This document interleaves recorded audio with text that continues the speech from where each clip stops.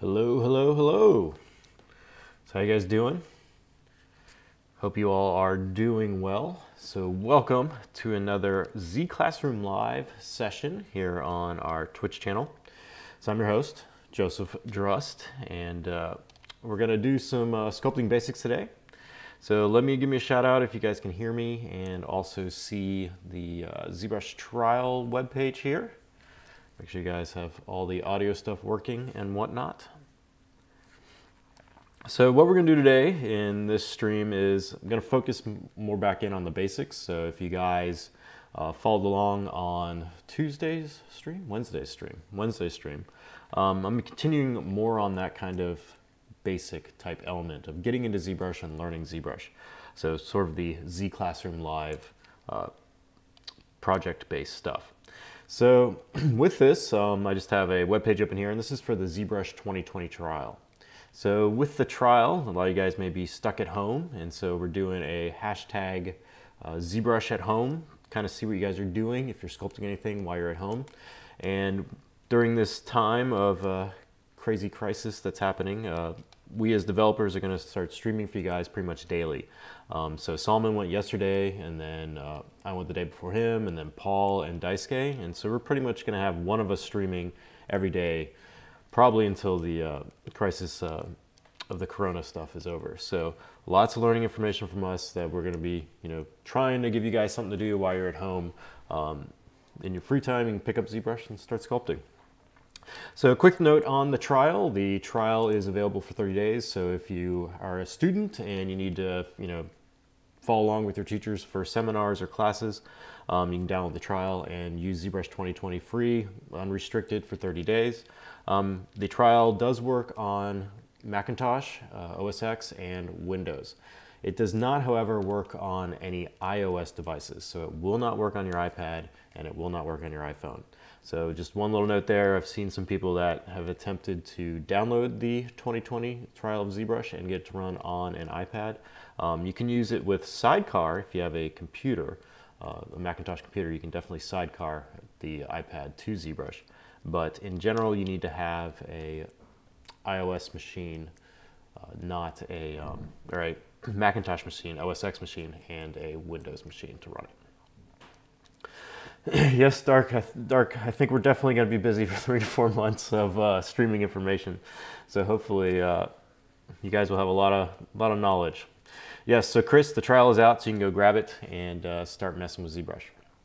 All right, another thing I want to hit on before we get into today's topic is we have a bunch of stuff on our YouTube channel too. So if you just do a search for like Pixologic ZBrush, there's a bunch of learning stuff that's on there. One thing that I contribute pretty much weekly to is the Ask ZBrush system. And so we have the hashtag Ask ZBrush. If you have a question, you can ask it on our Twitter channel. And then weekly, I'll go in and look at the questions and try to answer. At least try to 2 a week is what I try to hit up with. And so if you have a question that's pretty short and kind of to the point, and I can make it in like a 5 to 10 minute video, give you an answer for it, definitely check these out. So there's a ton of these. So I think I'm up to like 380 videos of this Ask ZBrush stuff. So if you have any questions or you can't find anything, you can definitely tune into one of our streams here on the ZBrush live channel and ask your questions in the chat, and we'll try to answer them for you. But if say you ask a question today and I don't get to it, definitely go to YouTube and just do a search for the keywords that you have in your question, and there's a high probability that there's going to be a video there already that will kind of cover that functionality. So that is what we got here. Another thing I want to hit on too is you can go to ZBrushCentral.com, and this is also our community forum as well. And so you can come here and ask questions, and also you can see what other artists are doing with ZBrush. So there's a ton of good artwork that's always posted up here. I usually just have this as a home page in my browser. So when I open up my browser to check my emails, this is one of the tabs that opens up, and then I can come in here and see what kind of art's being created in ZBrush. A great source of inspiration. So good stuff there. So today I'm going to focus on the ZZoo, and the ZZoo is a set of mannequin files that ships with ZBrush. So this will be included in the trial if you download the trial. And these were created by Shane Olson for us, and Shane is also an excellent ZBrush artist, and he's one of the streamers on ZBrush Live too. So if you're looking for more information on those, definitely hit up Shane. Now I'm going to go into the basics of ZBrush. So basically, if you just installed the trial, this is what you're going to get. And so like, what are the first things you need to do? How do you get to this stage? How do you get to that? And that's the premise of this webinar or this stream today. So it's not going to, if you have like high kind of process questions, I'm probably not going to answer those. I may be able to, you know, squeeze in some brief information that'll kind of point you in the right direction, but the primary stuff that I'm going to focus on is going to be like the base level stuff today. So let me just look at these questions here quickly. So we have one question from Brian asking about the differences between ZBrush and ZBrush Core, and let me see if I can find this quickly.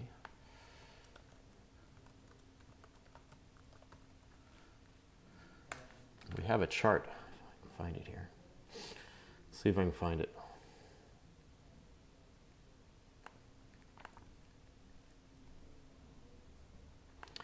So here, if you do ZBrush Core and then compare, this will list the kind of differences between the two applications.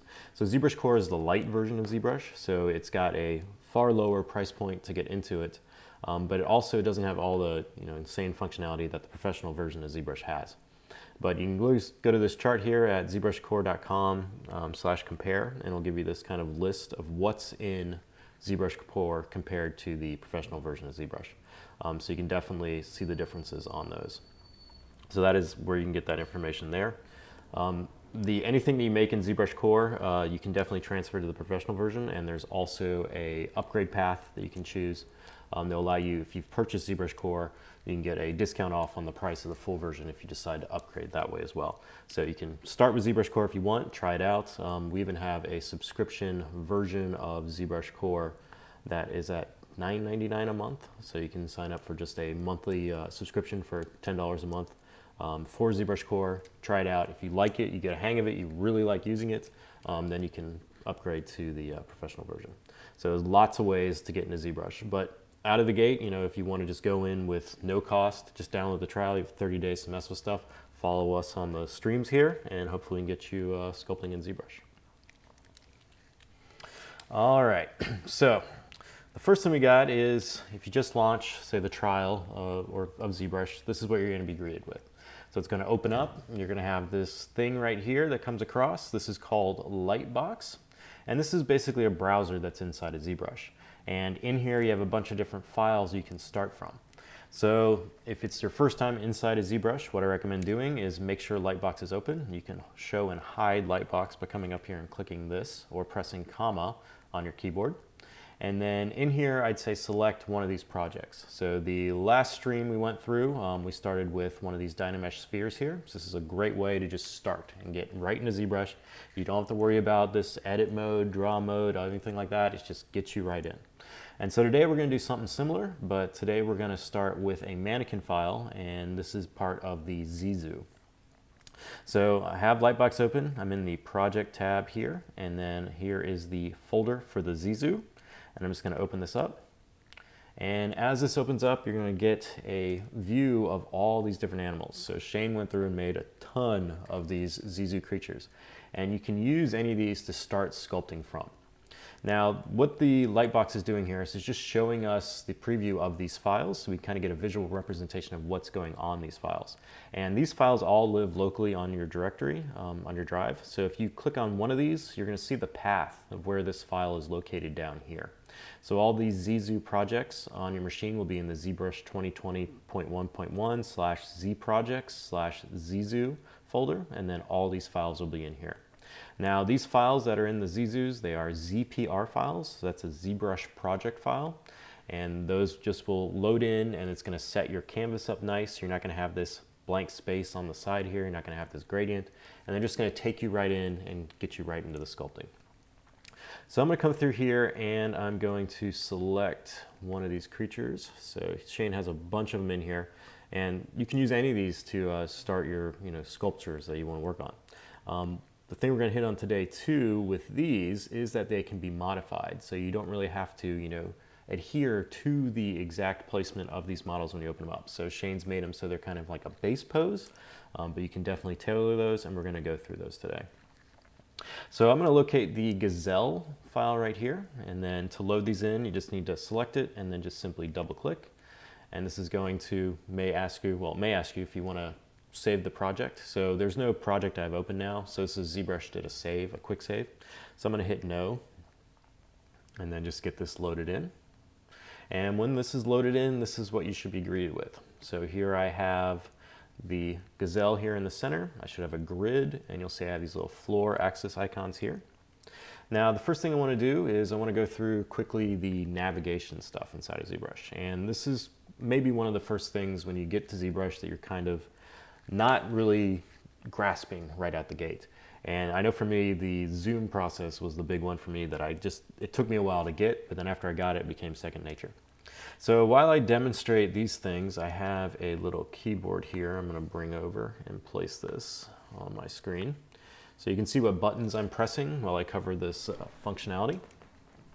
Now, if you're just new to ZBrush, you have some different options over here, these little buttons. The ones over here that are zoom, actual, and AA half, these are not going to move your camera in and out of your model. And so oftentimes if this is your first time using ZBrush, you may come over here and you may start doing something like this, to kind of move your model into space, and you're going to get this grainy kind of pixelated effect. So what these buttons here are doing, these are doing a 2D type zoom. So this is what you have basically with a digital camera, and you go in and you do like a digital zoom. So this is taking what you see on screen and it's zooming into the pixels. Like if you had Photoshop and you did like zoomed in. So that's what these buttons are here doing. So they're not doing a 3D zoom, they're doing this 2D zoom. So if you mess with any of these, your model's gonna end up looking, a little pixelated or blotchy like this. So to get this back to where it was originally, just come over here and click actual, and that will return it back to where it is. So if you come over here and accidentally use these to try to zoom in your model or move around your model, you can reset that by coming over here and clicking this actual button. Now the buttons you want to use to move, scale, and rotate are down here. And so if it's your first time using ZBrush, I highly recommend using these buttons first. I'll also cover the canvas navigation here in a second. And so for these, this Zoom 3D will zoom the model in and out, and you see it's actually going to zoom the model. And so to activate this, you just need to click and then just drag, and this will zoom in and out. This pan or move, same thing, so click and then drag, and that will move the model. And then rotate, you can click and drag, and that'll rotate around the mesh. So those are the functionalities of those buttons there. Now, in the canvas here, you can also perform these functions, and I use the alt-click navigation. So there's two different types. If you watch any Paul's stream, he'll cover the right-click stuff, but I primarily use the alt-click. And so what this is that I'm using a tablet like this, and you can use a mouse too, but the mouse is going to have pressure sensitivity, so I highly recommend if you can get a pen device, it's going to make your sculpting process so much better inside of ZBrush. So clicking off the model like this and dragging will rotate the mesh, like so. And then if you hold down the Alt key on your keyboard and then click off the model and drag, that will pan. So these are your pretty much the easy ones. So you can rotate by clicking off and dragging, hold down Alt and click, and that will do a pan. Now the zoom one is a little bit tricky. So if you've just started out, you can still come over here and use this button here. But I'll cover the zoom quick. This is the one that for me took a little while to grasp. And so the zoom functionality for the alt-click navigation is I'll hold down Alt and you click on the canvas. So you can see the keyboard there. You can see I have Alt pressed down and I have my mouse one or my pen pressed on the surface. And then I'm going to release the Alt key, but I still have the mouse held down. And now I'm moving the mouse or the pen up and down, and that is going to allow me to perform that zoom. So that is how you can zoom with the alt-click navigation. So I'll go through that again. So hold down Alt, click and hold down the click, release Alt, and then drag. And then that's probably the trickiest thing for the navigation inside of ZBrush, but after you get it, you're going to be able to kind of navigate around your model really freely, and it will click, I promise you. It will click and you'll be able to navigate around. Now, one more thing with the rotation, if you click off and rotate like this, if you hold down Shift while you're performing this rotation, this is going to allow you to snap into front, back, and side views of your model. So I'm just clicking, dragging, and then hold down Shift, and that's going to snap it down. So I'm using a no board, I think that's what it's called, for showing the thing, and then, yeah, no board, and then I'm using on top replica for the keyboard. So we had a question about what I was using to display the keyboard, so no board, and then on top replica. So those are the two. So next thing I want to get into is kind of how to switch in and out of perspective. So this is another thing, especially if you're sculpting on something. So you can see, I can turn the side here. I'm in perspective right now, so you can see I'm kind of seeing the two versions of the knees there. I'm seeing both the feet. But sometimes you may want to get into a position on your sculpt and see it entirely in orthographic. And this is going to help you like just look at the silhouette primarily and kind of figure out or feel how that shape's going to work. So you can come over here and there's a perspective button. And you can also press key on your keyboard to P on your keyboard to toggle this as well. And this will just toggle perspective on and off. So if you want it on or you want it off. And then below this we have the floor grid. So the floor grid will allow you to see where the floor of the mesh is, and it's going to travel where your model goes. So if I move this model up, that floor grid is going to follow it unless I change some settings later. But sometimes you may not want the floor as well, so you can just turn that off too, and then you're going to be left with your model with no floor, and then I can put it in orthographic or perspective. Now, the last time we talked about the orthographic or perspective mode inside of ZBrush, we had some questions of, well, which mode should I sculpt in? So it really doesn't matter. It just depends on what you're trying to do. Like if I'm definitely want to, tailor the silhouette of my gazelle here, I want to be out of perspective. So that way I can kind of easily see that perfect outline. Also, if you're doing toys or collectibles, oftentimes you want to stay out of perspective just to kind of get a clean version of your model. Because the perspective on a computer is always going to be, not quite real world. Now, if you activate perspective, we do have some different ways you can contribute or change your focal lengths and your distances. So we have a camera inside of ZBrush you can change. So right now I'm at 50 millimeters, so I can change it to 35, 28.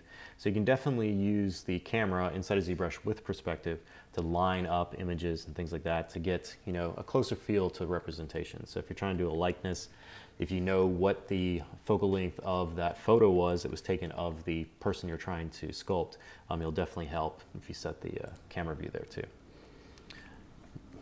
So little things there for that. All right. So now that I've got the ZZoo Gazelle here loaded in, we can now talk about how you can kind of reposition these. So Shane went through and made all these base creatures, and as he created them, they're all in nice symmetrical forms. So we've got this area here, we've got the side area here, and they're all nice and symmetrical.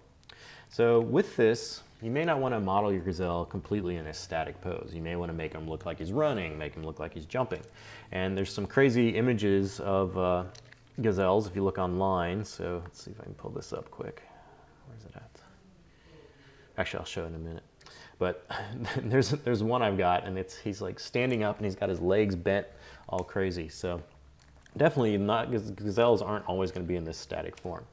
So what we can do is we can modify these mannequins, and basically, as I recommend as a new user ZBrush, just load a base one and then you can just start playing with it and get a feel for it, and then we'll turn this into a sculptural asset and then we come in and start detailing it. So up here at the top we have draw, move, scale, and rotate. And these are our different modes that we can use inside of ZBrush. So if we have a mannequin file like this, which is what the gazelle here is, we don't really want to be in draw mode at this moment. So we want to be in move, scale, or rotate. You can also toggle these with the hotkeys of W, E, and R. And if you hover over any icons inside of ZBrush, you'll get a little help text that's going to pop up, and this will display hotkeys if they're associated with them. If you want more information on what each of the buttons does, you can hold down Control while you're hovering over a button, and this will give you some extra help text. So another good way to come through and see what different things do, and these will give you little examples and sometimes images that correlate to each of these buttons. So if you come across a button in ZBrush and you're like, I don't really know what that does, you can definitely hover over it, and as you're hovering over it, hold down the Control key and it'll give you some information on it. And additional to things inside of information on processes or buttons inside of ZBrush, we also have this little help area up the top here, and you can search the online docs. And so if you have a button and maybe the help text has some information, like here, perspective will tell you a little bit about perspective here, but say you want more on it, you can definitely go to the help, search online docs, and then type in perspective, and you'll get some more information and probably some tutorials will go along with it. All right, so one question we had about draw mode. So draw mode is going to be how you're sculpting. When you're sculpting on a mesh, you're going to be in draw mode. And draw mode is going to allow you to activate brushes, and then you can use those brushes to sculpt details on your models. When you're in move, scale, and rotate, if you are not in a mannequin, you're going to get this thing called the Gizmo 3D, which I'll show you here in a minute. And then you can use that to move around and change your mesh on the fly. But if you have a mannequin file like so, like the gazelle here, when you switch to move, scale, and rotate, you're not going to get anything other than this cursor like so. So with this cursor, I'm going to press spacebar here to get this little pop-up menu here, and there's a draw size slider here. I'm going to just scale my draw size down. You can also come up here and change your draw size, or you can even press S and change your draw size too, or you can use the brackets. So you have multiple ways to change your draw size inside of ZBrush. Now I'm going to make my draw size just a little bit smaller, and as I hover over the gazelle here, you're going to see I'm going to get these little circles that are going to be generated around my mesh. So the gazelle here is made up of a thing called Z-spheres, and Z-spheres are basically spheres that you can use to create different shapes or forms quickly inside of ZBrush, and they're linked together in this hierarchy structure. So if I come across the Z-sphere on the leg here and click and drag, I'm able to move this, okay? So I can move this up and down like so. And then if I come above it, right to like the link between this Z-sphere and this V-sphere, I can then move that whole leg. So you can end up coming through and start manipulating the gazelle here, right? And currently I have symmetry on, so as I come through here and do this, I'm gonna be able to manipulate the entire part of the gazelle. So I can move the neck, come up here, maybe rotate a little bit more, and change his ears. Move his nose, make it really long. So you have like a lot of customization you can do with these mannequin files. Now if you make a change you don't like inside of ZBrush here, so say I did something crazy like this, you can see some of his ears are going with it. Now I've got, you know, a thing from Abe's Odyssey. Let's say you don't want that. You can press Control plus Z on your keyboard and that will undo. You can also press Control Shift and Z to redo. So you can undo and redo any changes you do inside of ZBrush. And these will also be stored on this undo history bar that's at the top here. And you can use this as well to scroll through those different undo stages. So if you want the Abe's Odyssey effect, you can do that. If you want to go back to your gazelle, you can just undo. So with the gazelle here, I want to just manipulate him some, maybe change some different things, give him a longer tail. So make sure I'm still in move here. I'm going to come across the nub on his tail here and grow that down. And then I can come to the next one and move that a little bit to make it a little bit larger. May want his knees to be a little more bent. And then maybe want his toes to be, you know, he's got hooves. Maybe want this one to be a little bit pointier too. And for the toes, I'm going to come through and turn back on my floor grid just so I can see the floor here. So you can see I manipulated this one and this toe is touching the ground, but this one currently is floating. So I want to elongate the toe here to make this one touch the ground too. So I'm just going to move it and get it into position there. And then maybe move his ankle up. This is going to be a crazy gazelle. Do something like that. And then move this up a little bit. So just modifying the form on him some. Now I can also switch to rotate at this stage and rotate the different parts as too. So I've been moving using the move option here. So I can switch to rotate, and this will perform a rotation off the Z-spheres. And this isn't going to allow me to stretch or move them. So when I was in move, I could change the length, right? So I could come through and I could change how long I wanted this leg, how short I wanted the leg. If I go to rotate and use rotate now, you can see I'm not going to be able to change that length. So it's going to hold it in place, and then I can just rotate the parts. So if I want to change his leg to do something that isn't plausible, I can definitely do that. I can undo to get it back. If I want to change his neck, you can see now his neck is moving correctly and it's not moving or changing those other parts. So you have a lot of different things. So now he can be, you know, drinking water. Maybe he's looking up really high. Maybe he's like, you know, doing some crazy running. And look, you can make him he goes really fast, really fast. So all sorts of things you can do with the mannequins just by changing to move and rotate there and come through and adjusting your mesh. Now, if you want to move the entire mannequin model here, Z-sphere mannequin model, you need to find the root Z-sphere, and that will be the one that will have the coloring. It's going to have a two-tone coloring like this. And so if you think about, if you ever did any type of animation or stuff, you always have like a root bone, and that root bone everything else connects to, and you can remove the root bone around and then everything else is going to follow. So the Z-sphere mannequin stuff is set up very similar in that kind of approach. So it has one Z-sphere that's part of this mannequin here, and it's the one that's always going to be two-toned, and this one is what's driving the rest of the model. So if you want to reposition your mannequin here, what you can do is just hover over that Z-sphere there, and you want to hold down the Alt key while you're in move mode, and then if you click and drag, see, the Control key, not the Alt key. So hover over the root Z-sphere, hold down Control, make sure you're in move mode, and then click and drag, and you'll be able to reposition the mannequin. And so what you can end up doing after you get accustomed to using mannequins is you can go through and you can start appending more mannequins to your scene and then positioning them around. And I could have a whole forest of gazelles posed in different ways and doing different things. Now, if you want to rotate a mannequin model, you need to use the deformation palette, and this is located in the tool deformation area here. In here you can also do the offset as well, but the rotation one will allow you to rotate the mannequin. You will have to figure out which angle you're going to rotate the mannequin at. So by default, this will be in the Y angle. So you use these little icons over here next to the rotate button, and these are going to determine which angle or axis the model is going to rotate. So currently it was set at Z, so it was rotating around this axis here. And so I want to change it from Z to Y. So you can just click on these and I'll turn them on and off. And now if I rotate, I'll be able to rotate the gazelle around. So that's how you can reposition and also rotate a mannequin model. Now, after you have your mannequin, let's say you maybe don't want them in symmetry, you can also turn off symmetry and reposition them like that as well. So to turn off symmetry, you come to the transform palette and there's a activate symmetry button here. If you hover over this, you'll see that the hotkey is X for this on your keyboard. So you can toggle symmetry on and off just by clicking X on your keyboard. Now, when it's off, you'll see that I'm only going to have one kind of cursor on my model. If I turn it on, you're going to see I'm going to get a corresponding little white box that's showing on the other side. So this way you get a visual representation if symmetry is on or if it's off. And so if it's on, you're going to see this little pip on the other side, and then if I turn it off, I'm only see one.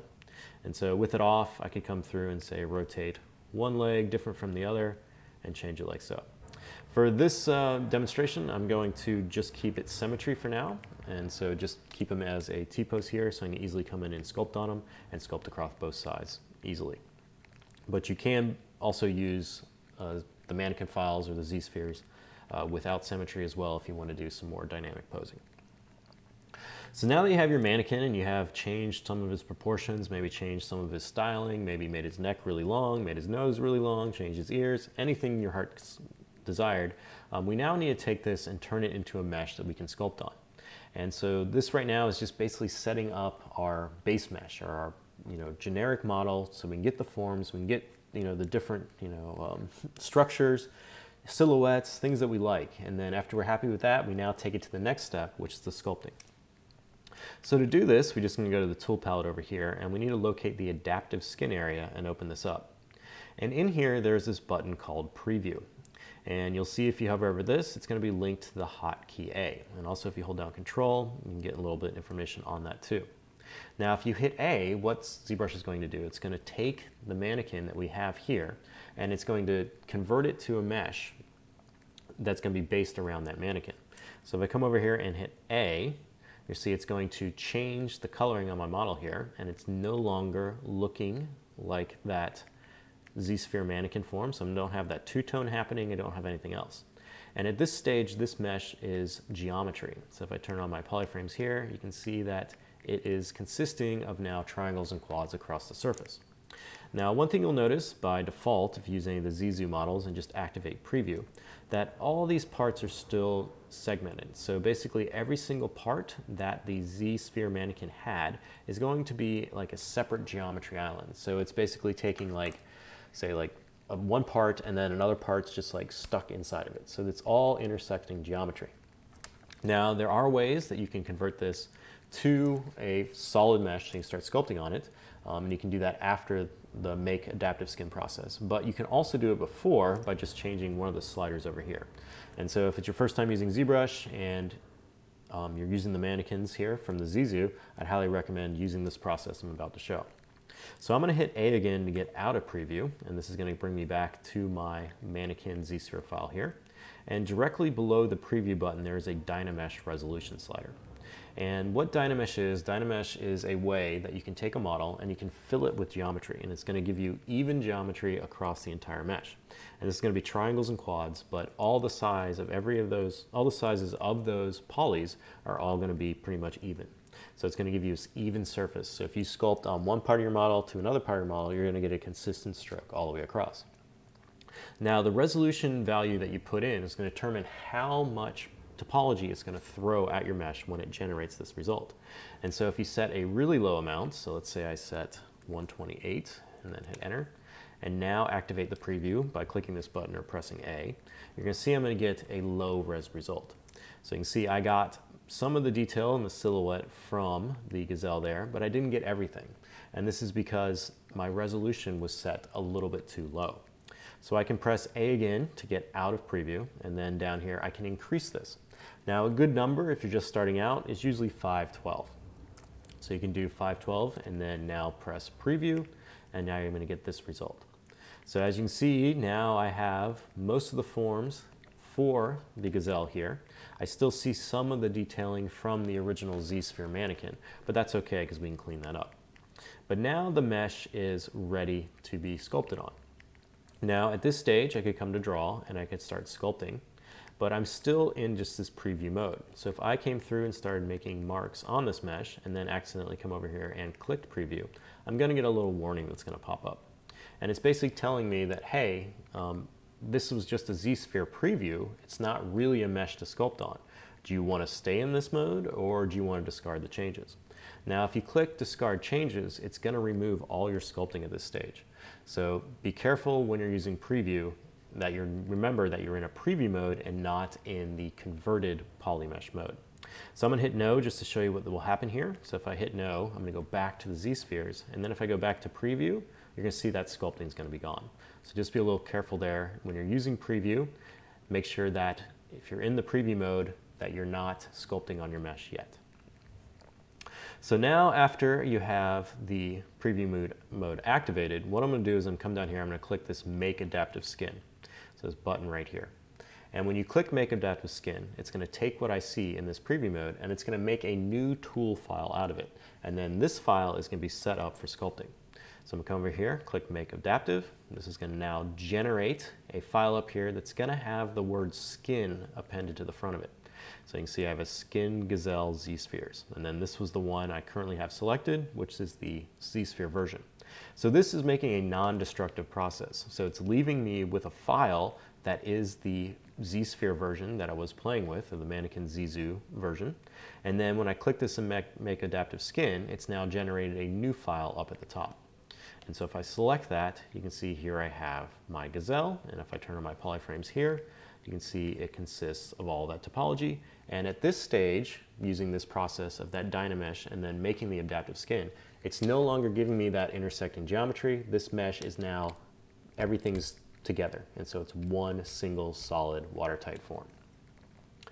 So now that I have this, it's probably a good time to save. And the ways to save inside ZBrush, if you're a first time user of it, is I recommend just coming up here and clicking Quick Save.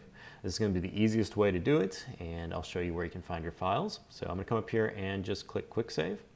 And when you click Quick Save, it's going to save a project file. And a project file can also manually be saved by going to the File menu over here and clicking Save As.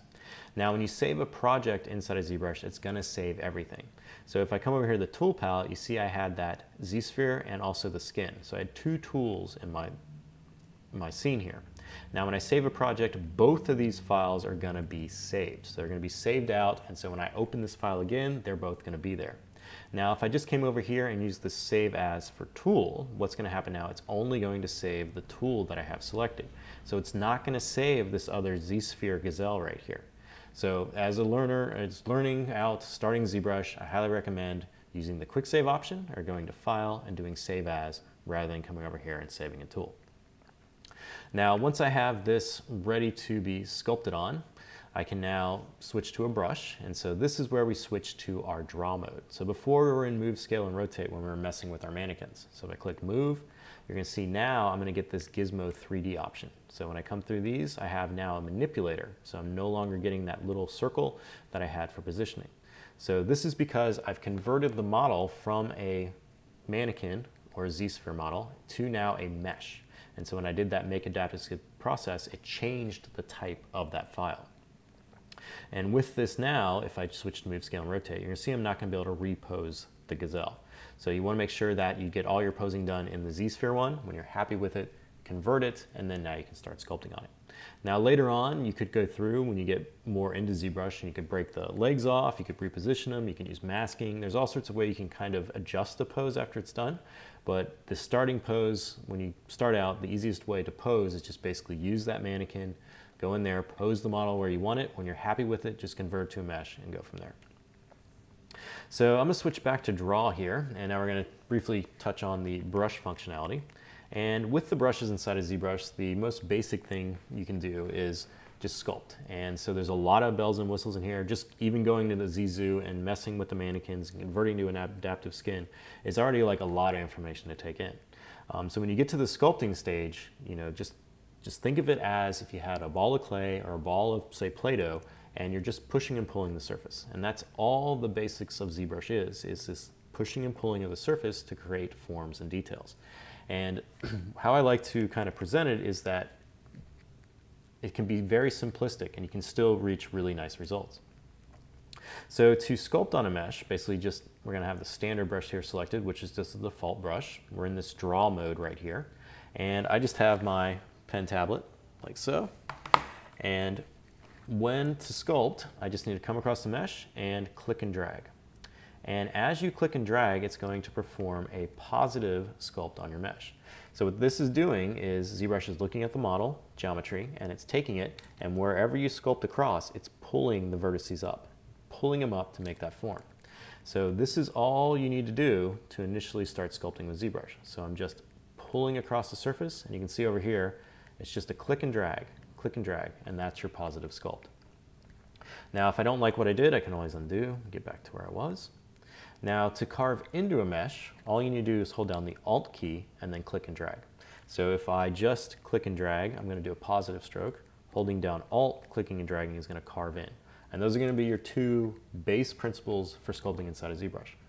Generating a positive, just carving into the surface. And those two are going to allow you to get all the sorts of stuff you need inside of ZBrush. Now, the third option for using your brush is holding down the Shift key. And you'll see when you hold down the Shift key, this brush icon over here is going to shift. So it now says smooth. If I release Shift, it says standard, which is the standard brush. If I hold down Shift, it's now smooth. Now when I have the smooth brush, what this is going to do, it's going to relax or even the topology of the surface out. So if I hold down Shift and come across the model here, I'm now going to smooth this area out. And so I can come through and now start removing those areas those lines that were being generated from the initial Z-sphere. Now you want to also make sure you're probably in symmetry at this stage, so I'm going to hit X, and you'll see when I have X symmetry active there, you can see I'm getting that little line on the other side. So now when I'm performing the smooth by holding down Shift, it's smoothing across the other side. So I can come through and quickly just smooth out all those areas there. Now the final option for using a brush is holding down Control. And when you hold down Control, you're going to see the brush is going to switch again. So it's going to switch from that standard to now a mask pen. And the mask pen is going to allow you to protect areas from the sculptural stuff you're doing. So if I come here and hold Control and click, I'm now going to get a mask. And now if I just click and drag, you'll see as I sculpt across this mask, it's only going to affect the areas that are unmasked. So this will allow you to come through and protect areas on your model, and then you can come through and sculpt around them. If you want to clear the mask, you can come and just hold Control to get that mask pen again. Just click and drag off your model in a blank spot like this, and then release, and that's going to clear your mask. So holding down Control and clicking will give you the mask, and that's going to protect that surface from any sculptural marks.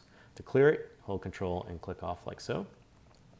If you want to invert the mask after you have it, so say I want this part to be unmasked and everything else to be masked, you can hold down Control and just click in a blank spot of your canvas, and that's going to invert your mask. So holding Control and clicking will invert, and then holding Control and dragging will clear. And those are your basic principles of the mask pen. So those are your pretty much all you need basically to sculpt anything inside of ZBrush. So click and drag will add, Alt click and drag will carve in, Shift and drag will smooth, and Control and drag will mask. And those are going to be your basic principles there. So let me get some water here quick, and then I'm going to look at these questions.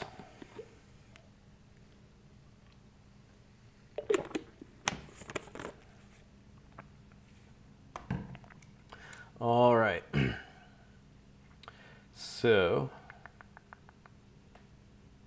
we have one question from Moonlighting asking, how am I rotating the model as I sculpt on it? So I'm clicking off, and you can see as I click off, I'm rotating. So maybe the stream here may be doing a little bit craziness, but basically I'll fast click sometimes to just rotate the mesh a little bit, and then I'll come through and sculpt and then just, you know, rotate like so. So it's kind of like, if you've ever seen a squirrel running around or a bird, that kind of like little twitchy effect. So sometimes I do like that. So that's probably what was happening there. But as I'm sculpting on the model, it will not be rotating. Now, if you come off of it, even to the end there, that's when that rotation is going to happen. So it's probably just me clicking off and dragging. And then I am using the Alt Zoom functionality to kind of zoom in and out. If you're new to ZBrush as well, this will do the same thing. So I recommend, if you can't get the Alt click working right out the gates, this will give you that same functionality.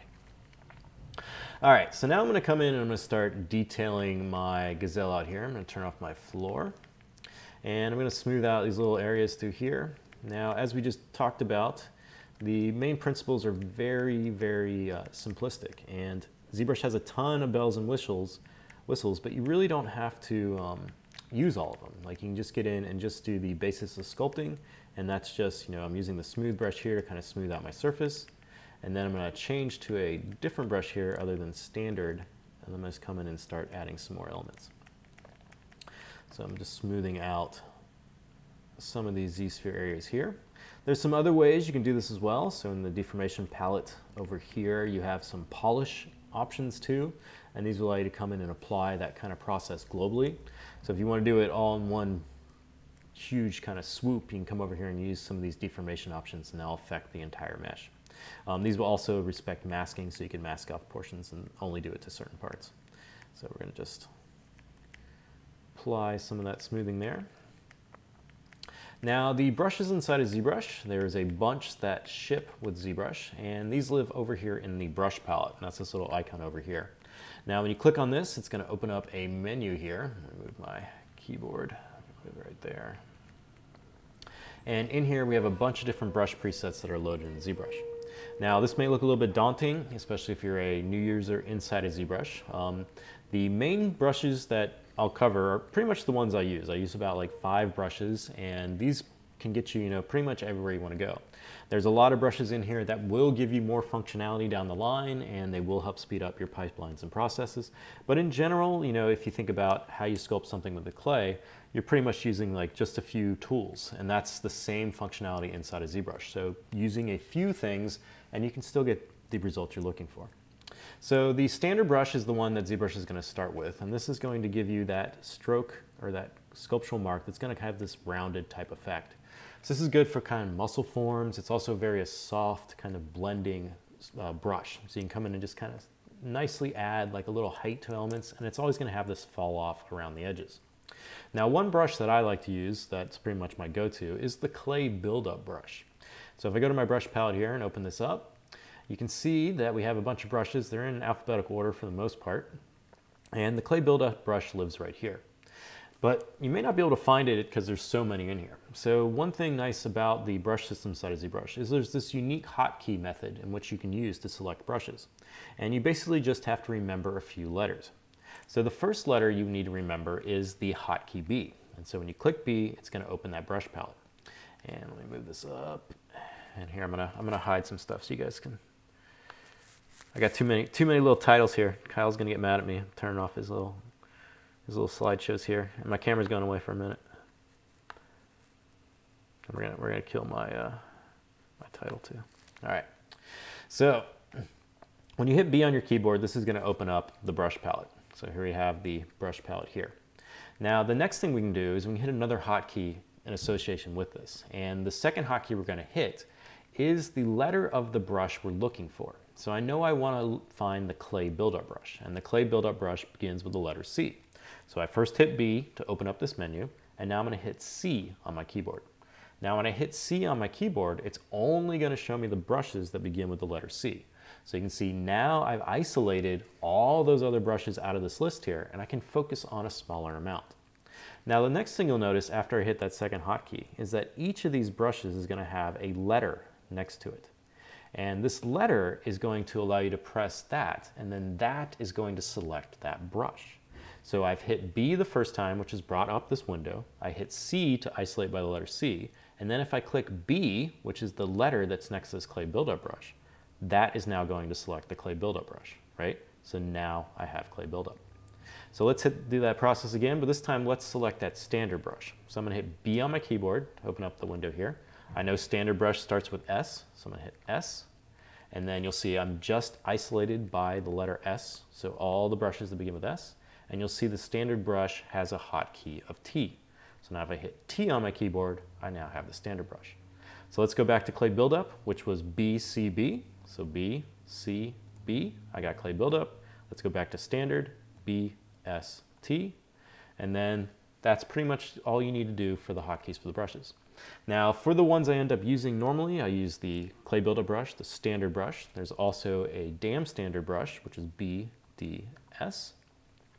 I also use the move brush, which is B, M, V, and then I'll use the snake hook brush, which is B, S, H, and those are pretty much my go-tos. Also the pinch brush, B, P, I, and then inflate, B, I, N.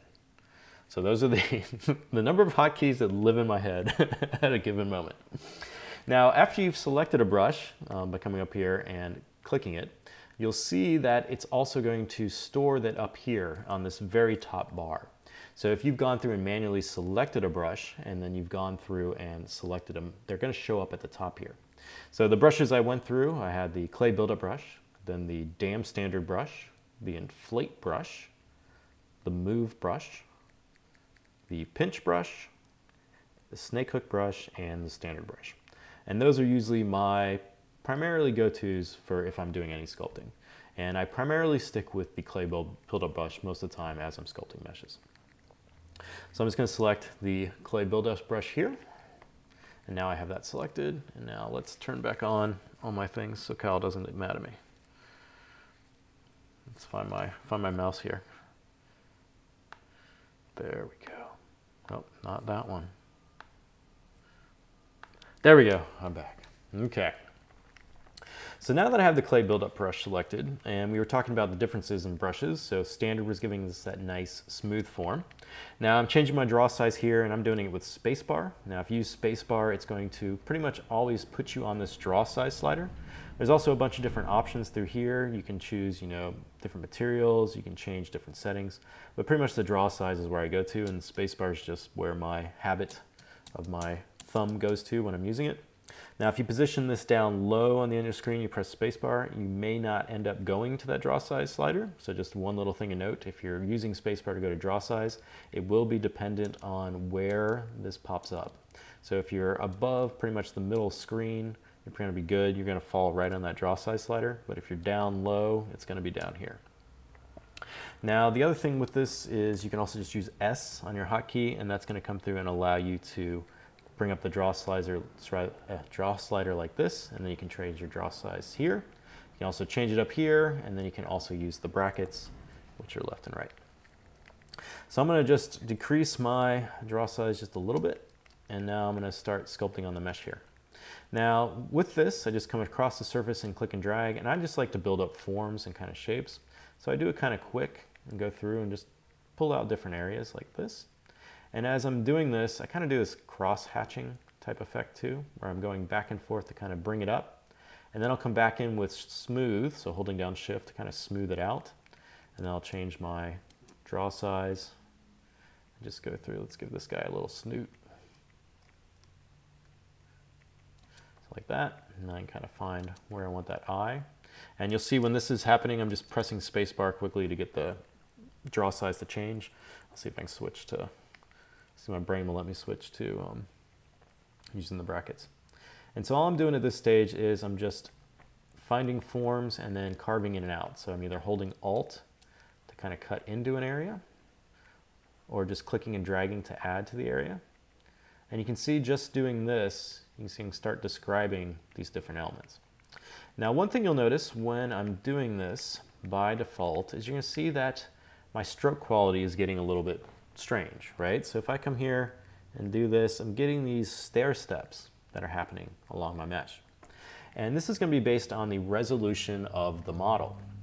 So if I turn on my polyframes here, you're going to see that I can see all the little polygons and triangles that make up the mesh.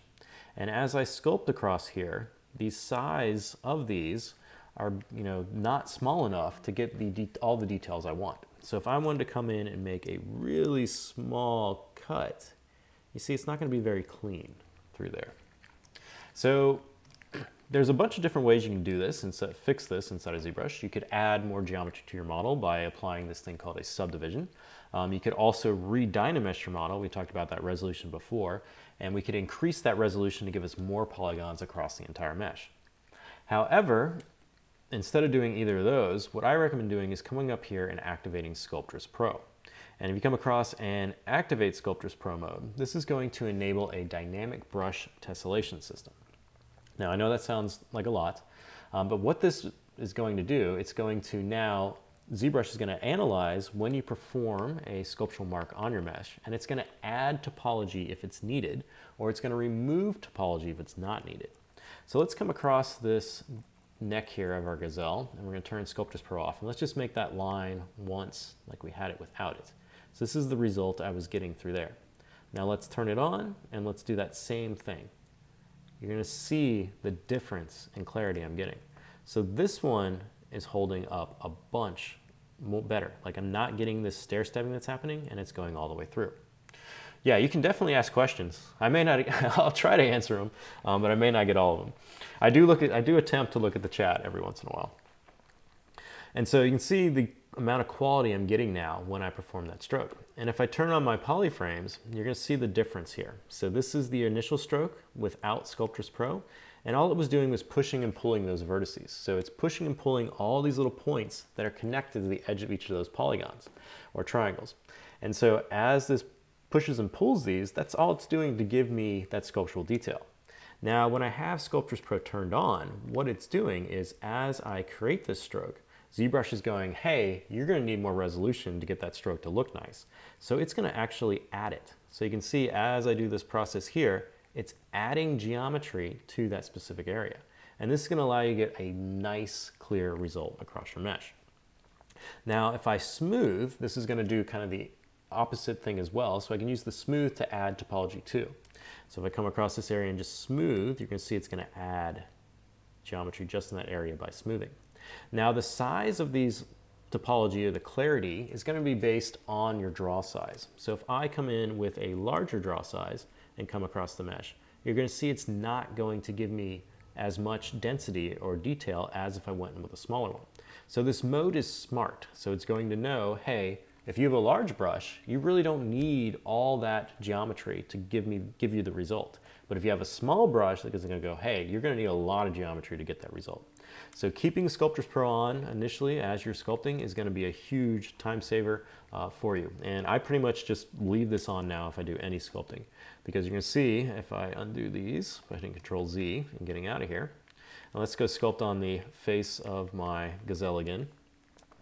You're going to see as I do this, now I'm getting a nice clean stroke through here, and I'm getting a lot more detail out of it. So now I'm getting the brush stroke from that alpha from this clay buildup brush. Now if I turn this off, this is what I was getting. So I highly recommend to turn that on and use this while you're initially sculpting. Now with this you can smooth as well, and we talked about the smoothing, so I can smooth this out, and you'll see if I do, ooh, why am I not plugged in? Hold on, this might be why I'm blurry. Give me 1 sec.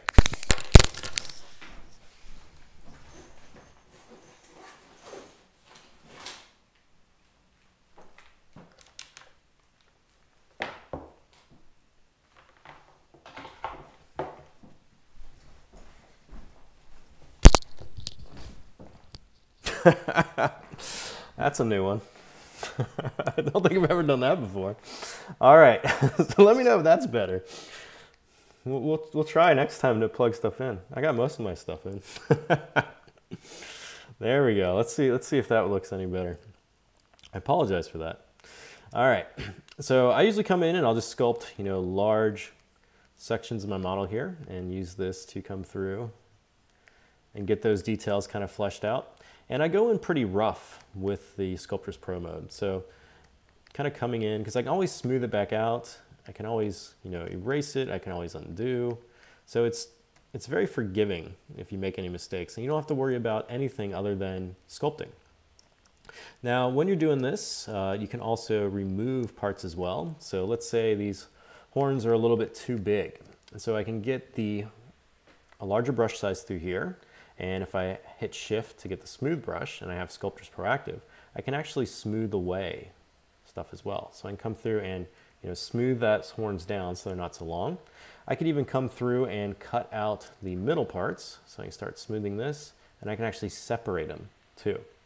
And so Sculptris Pro is really nice for coming in and just changing your model. So I don't want these ears on the gazelle right now, so I'm going to smooth these out. Take those all the way down. So he's an earless gazelle. And then I'm going to just smooth the eyes out some too.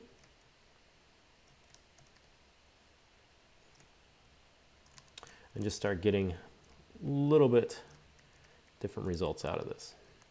And a lot of this just comes down to practice. So if you're using ZBrush for the first time, it is going to be a little bit difficult. And the base premise is the more you do it, the better you're going to get at it. And I talked about this in the last stream. What I recommend doing is just sculpting for, say, 15 minutes a day. And just play with the brushes, get used to how things are handling, just how things work.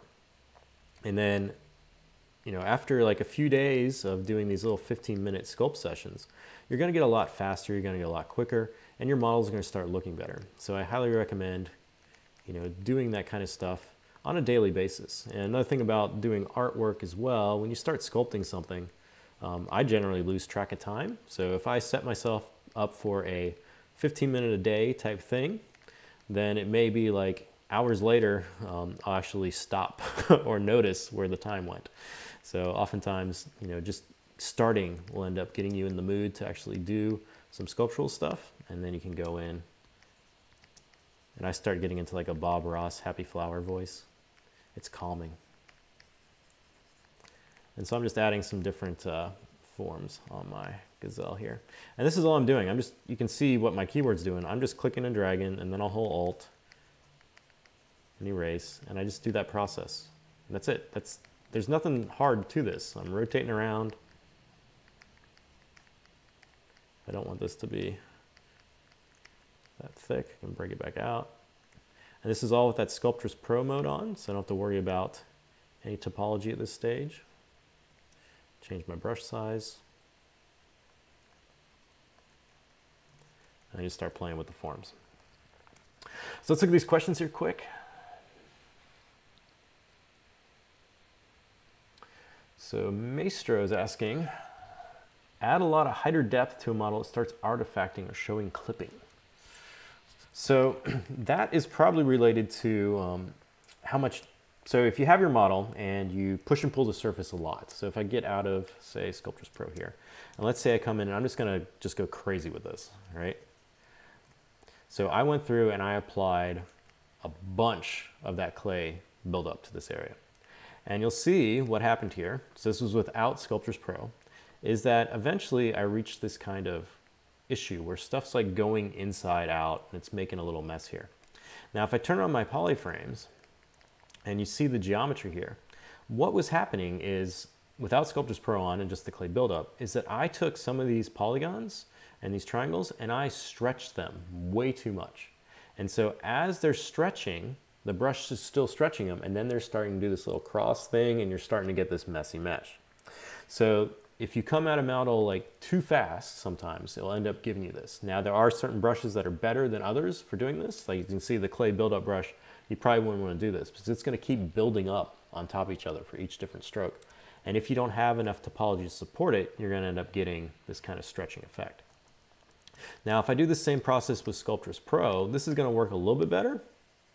And see, but I'm still going to get that kind of pinnacle at some point where I'm going to start getting these little kind of jaggies through here. Now one thing nice about Sculptris Pro is you can hold shift and smooth that stuff out, and it's going to actually remove it and take it away. Now there is an occasion where you can get sometimes holes in your meshes, especially if you use a lot of very high intensity strokes across your model.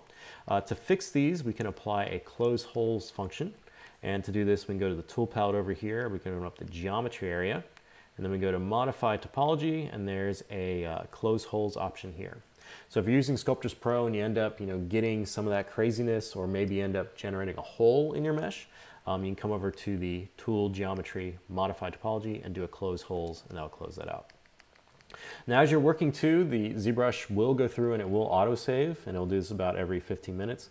You can also actually do the quick save anytime you want, so it's often good to come up here, your mind remembers it, and just quick save out every once in a while, and this will make sure that file is going to get saved. So I have a question about the tire background. So the tire is going to be it's going to be next Friday. Next Friday I'll be doing the tire, so I'll be going over the Z Modeler brush, and we'll handle it the same way as we're doing this one. So it's going to be like the base starting out of what is Z Modeler, how to use Z Modeler, and we'll be making a tire for that. So that will be on whatever next Friday is. I don't remember the day. Let's see what else we got here. So we had a question about using Sculptris or Dynamesh. So either way is fine. Sculptris will just automatically do the re-resolution for you. And one thing nice about Sculptris is that it's going to allow you to only add detail where you need it. Dynamesh is going to add detail across your entire model. Neither way is a wrong way. You can use both. But I usually end up, at least for sculpting stuff recently, I'll stick entirely with Sculptris Pro. All right, so I'm gonna get a little more sculpting out of here, and then we're gonna come in and we're gonna add a second subtool. So last week, or not even last week, Wednesday, we went through and I generated a quick bust, and that ended up just being a single subtool. So one thing I do wanna cover in this session here is a second subtool, and I'll show you guys how you can get that done. So with my Gazelle here, this is just basically blocking out forms. You can go through and you can add as much detail in this form as you want, and it's just basically all sculpting through here. And this I can fill, easily an entire session of just you guys watching me just do this. You can make some broad scale changes on your models with the move brushes as well. So I want these in a little bit more, maybe break these out. So I can select that move brush by BMV and get that, and then I can change my draw size, and I can use this to adjust wider shapes. So if you need a big height change, we were just talking about using that clay buildup and it was giving me those spikes, you can definitely use the move brush to get those changes too. And this will allow you to, really change that silhouette quite a bit. And I'm just using move and just coming across the model and pulling to change my shapes. So if you have stuff that, like this tail here had this kind of angle, I can quickly come in with the move brush and adjust this out. And you'll see I do a lot of this kind of tapping too, so I'm tapping the change. So another thing there with that, and this will allow you to make kind of wide scale changes across your mesh. In addition to the move brush is also the snake hook brush, and the snake hook brush is pretty awesome for adding form, and it works really well with Sculptris Pro. So you'll see when I was in the move brush, the Sculptris mode has been grayed out. And so you won't be able to use Sculptris with move. So what that means is as I pull the mesh out, you're seeing I'm going to be able to, kind of change the geometry and make it crazy. Now sometimes you can use this to your advantage because it will sometimes give you some nice happy accidents, and then you can take those and kind of keep going with them and sculpt on them. So sometimes the move brush works with those happy accidents. But if I wanted to make a change on the model and use Sculptris Pro with a brush that's like move, what I recommend using is the snake hook brush. And so I can open up my brush palette here by hitting B, and then I'm going to hit S and then H, and that's going to give me the snake hook brush. And what this brush is going to do is it's going to basically kind of give you a move. However, when you use it, it will work with Sculptris Pro. So I can click on the back of the gazelle here and drag this out, and you see it's going to allow me to grow shapes out of them. So let's say I want a winged, some sort of winged fire flame gazelle, you know, there I go. And now if I don't like this, I can come through, I can hit shift and that'll smooth these parts out too. So now I can make them, you know, kind of ethereal, like he's got flames and then more fire. And I can pull these out even more. So this is really fun to use if you want to make like trees or branches, like if you want to make a forest type gazelle, you can come in and quickly use these and they'll make some nice stuff. Another one to play with the snake hook brush and Sculptris Pro is the spiral brush. So I'm going to hit this one too because I just started making some trees. So the spiral brush will be, I think it's called spiral. Let me make sure that's the right name. Yes. So BSA will be the hotkey for the spiral brush. And if I select that, what this is going to do, let me get a large draw size here, is if you move it one way, it's going to spin your mesh kind of like this. And if you move it the other way, it's going to spin it in the opposite direction. And this makes really cool kind of tree branch types effects. So you can come in and just add these really quick. And now I got like this stuff going on. And this also makes some really awesome kind of sculptural things. So I can like change his antlers. Now I got something like that going on. This gazelle is going crazy. It started off as just a normal gazelle. I think we're gonna keep the his crazy back here. And so you can do this quite a bit and you can start getting spirals. So all sorts of different things you can do, and these make some really nice kind of swooping effects on your model there. And this is just the spiral brush with Sculptris Pro. It is got a little 9 tails.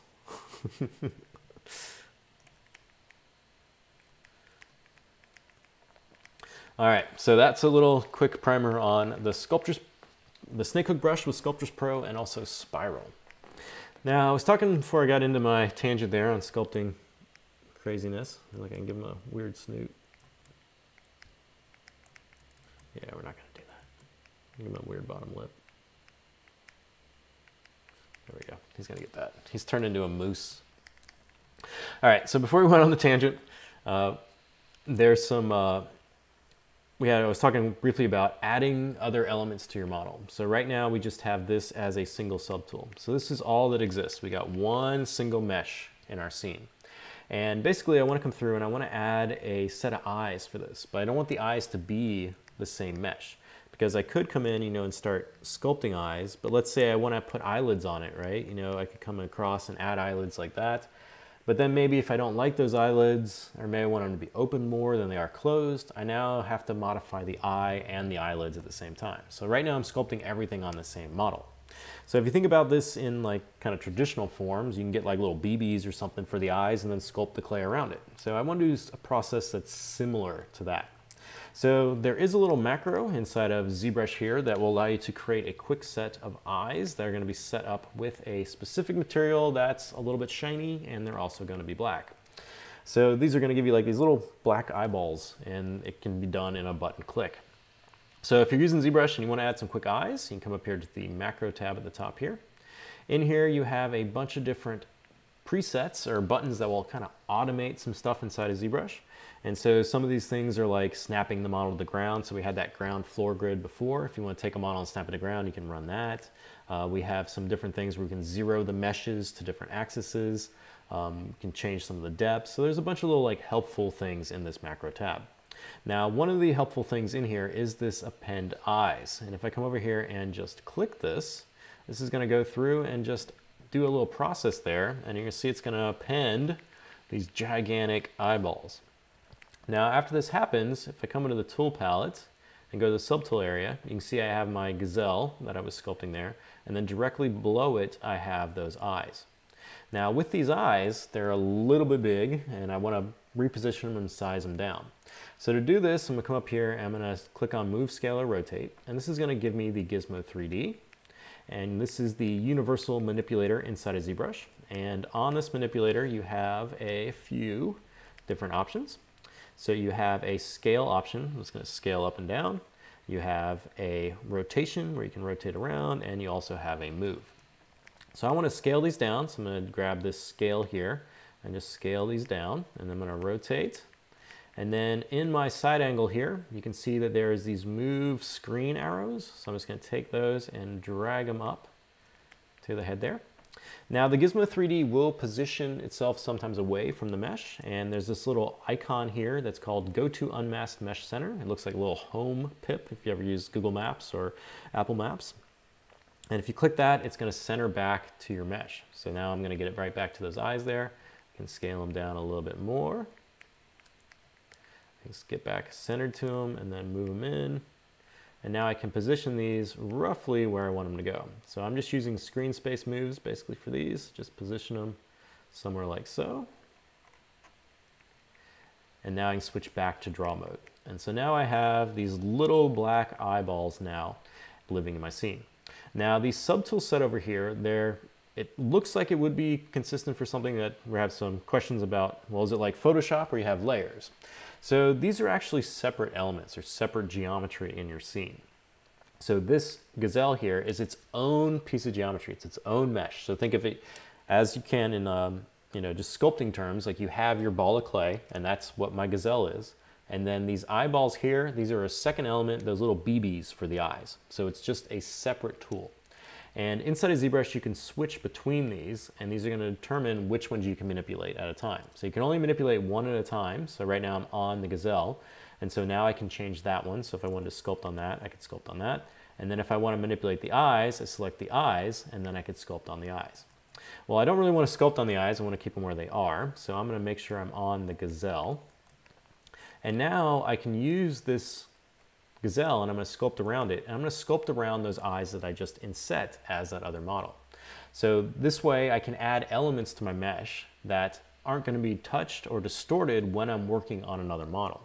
So if I come across the gazelle now, I can add those eyelids in, and these are going to be separate from those eyes. But now I can encase the eyeballs with eyelids really easily.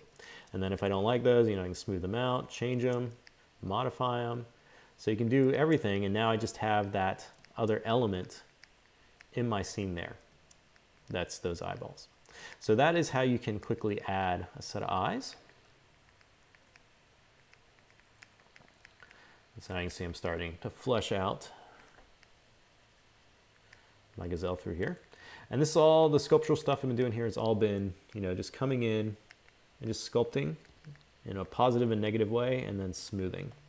And if you have a pen tablet, you're going to be able to do this with pen pressure too. And this is going to allow you to, if you press really lightly on your tablet, you're going to get a light stroke. And if you press really hard, you're going to get a hard stroke. So you can use these to your advantage too, to just kind of add forms to it.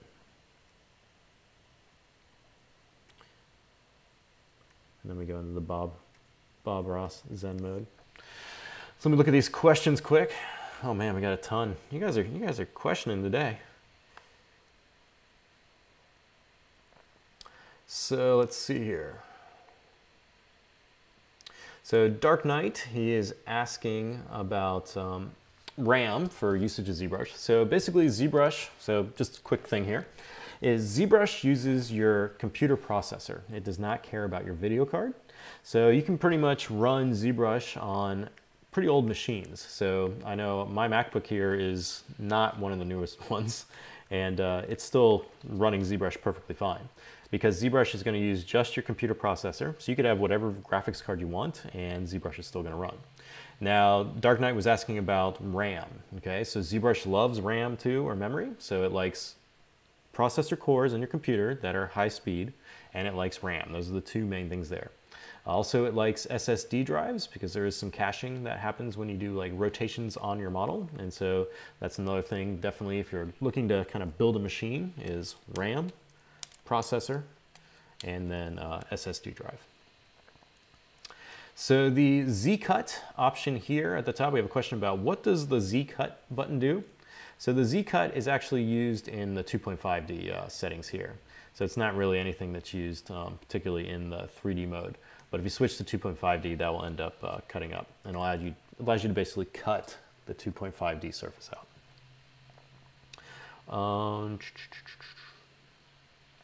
So all loops is asking, oh no, he's telling, sorry. Let's see what else we got here. Going through these questions. This is a live stream. It will be recorded. So we have a question about scaling in 2 axes. Yes, you can do that as well. So if you're performing scale options, there is a alternate one. I want to say it's holding down Control or Shift. I may have to get back to you on that one. I have a video on Ask ZBrush, and you can do the scale stuff. You can, yeah, so you can definitely do it. ZBrush does use multi-threading, so you have a question about that. 2.5D is how ZBrush started out. So you have a question about what is 2.5D. 2.5D is basically, if you think of a 2D image, but it contains depth information. So that is the 0.5 aspect of it. And things inside of ZBrush, one of the common things that people will have occur to them is if they're sculpting, and then they accidentally press T on their keyboard. And that will drop you out of edit mode. Now, currently in the newer versions of ZBrush, there is this little dialog that's going to pop up and ask you if you want to switch. Now, if you're sculpting in 3D and this little dialog pops up, definitely click this Do Not Switch button, because if you do switch it, then you're going to end up, as your model is going to drop down to 2.5D. And oftentimes when people are just starting to learn ZBrush, they'll come across this and they'll get to this stage here. And this model right now is dropped to 2.5D. So what this means is I can no longer rotate. And if I try to draw, I just start putting out more of my little gazelles here. And now you can see I just start getting this effect. So what I'm doing here is, what ZBrush is doing here is ZBrush was originally started as a 2.5D painting application. And so you would take something and you would paint in this 2.5D. So you paint with 2D and with depth, and this would allow you to get different layers of stuff on top of each other, and you could use different brushes and different effects to get different designs on your sculpting. And then it converted more to the 3D aspect, which is what is primarily used for today. But the 2.5D is going to give you this kind of effect. And so if you end up with something like this, the way to fix this or get out of it is, first, don't panic. Your models are still living over here. They haven't gone away. So as long as you have not saved basically just your document here, and you've done a quick save or gone to the file Save As, your mesh is still there. You next want to hit Control N on your keyboard. And this is going to correlate to this layer palette up here. I'm going to move this so you guys can see this. And it's going to correlate to this clear button right here. And so this is going to clear this layer, because basically this layer right here, this layer system, is related to 2.5D. So Control N is going to clear that out. So if you have a whole bunch of these guys all over the place doing craziness, Control N, clear it out. Then don't panic. Draw out one more of your creatures. Then come up here and press Edit, or click Edit or press T on your keyboard. And you're going to notice when you're in edit mode, you're going to get this white bar that's going to come around your UI here. And now you're going to, when you rotate, you're going to get your model back. Now, another way you can drop stuff down to the 2.5D canvas is using Snapshot. And Snapshot will allow you to make, different kind of views of your model. So if I wanted to say, see the model like this while I was working on it, I can just position it over here and hit Shift plus S on my keyboard, and that's going to snapshot it. So now I have another version of my mesh over there. So this one's in 3D and this one's now in 2.5D. And so occasionally, if you're used to using saving hotkeys in other applications, Shift S may be that hotkey. So if you hit it, you'll end up with these kind of multiple models on your canvas. Once again, don't panic. Hold down Control, press N, clear it out, and you're going to get back here. So we have one question asking, is there any uses for using 2.5D? So one of the really nice uses for 2.5D is creating tiling textures. So you can take a model that's in 3D. I'm not going to get into it because I have to change my canvas to get it set up. But you can take a model that's in 3D and you can put it on your canvas using that snapshot function. And then if you hold down the tilde key on your keyboard, you can able to tile the canvas, and it'll actually tile seamlessly. And then you can position more and tile and position more and tile. So it's kind of like doing, if you've ever taken a sheet of paper and made a tiling pattern, it's very much that principle. So you'd place one and then you move it, offset it, so you end up seeing just parts of it in the corners, and you place your other one in the middle, and then you can offset your canvas and then place more and more and more, and you're gonna end up with a tiling pattern. So there are definitely still some uses of the 2.5D system. All right, so back on topic here. So here we have my crazy gazelle. It needs a lot more love and a lot more sculpting, but hopefully some of this has given you some kind of inspiration or ideas on what you can create. Now, another set of brushes that I want to go into are the VDM brushes, and the VDM brushes stands for Vector Displacement Mesh. And what this is that normal brushes inside of ZBrush usually have alphas that correlate to them. So this one has just an alpha that's driving that stroke. So as I sculpt, it's taking that alpha and is dragging it on the surface. These alphas, which also can be generated in 2.5D, are basically just height maps or depth maps, right? So they just have a gradient ramps from white to black, and the whitest parts are going to give you your heights, and then the darkest ones are going to give you your lows, and it's just giving you that ramped value between it. Now, these are the standard ones, and a lot of the brushes inside of ZBrush use these, so you can come through and actually select different ones by clicking this area over here. So say I want to go to like a circle now, and as I sculpt, I'm now going to get a rounded stroke. I can even go something crazy like a star, and now I'm going to end up getting kind of like the star pattern appearing on my stroke as well. So you can definitely customize any of your brushes and change those alphas that are linked to them. Now, these are just the normal 2D ones. So the Vector Displacement Mesh alphas, move my keyboard, are brushes that are usually labeled as chisel inside of ZBrush. So if I open up my brush palette again, you can see at the top here, I've got chisel, chisel 3D, and chisel creature. So if you're first starting out with ZBrush, I highly recommend trying the chisel creature brush. It's got some really cool stuff in it. And so to do this, we just hit B on our keyboard or click here to open up the brush palette. And then I'm gonna come and select the chisel creature brush. Now when I select this brush, you're gonna see at the top here, I'm gonna get a bar. And this bar is showing me all the parts that exist in this brush.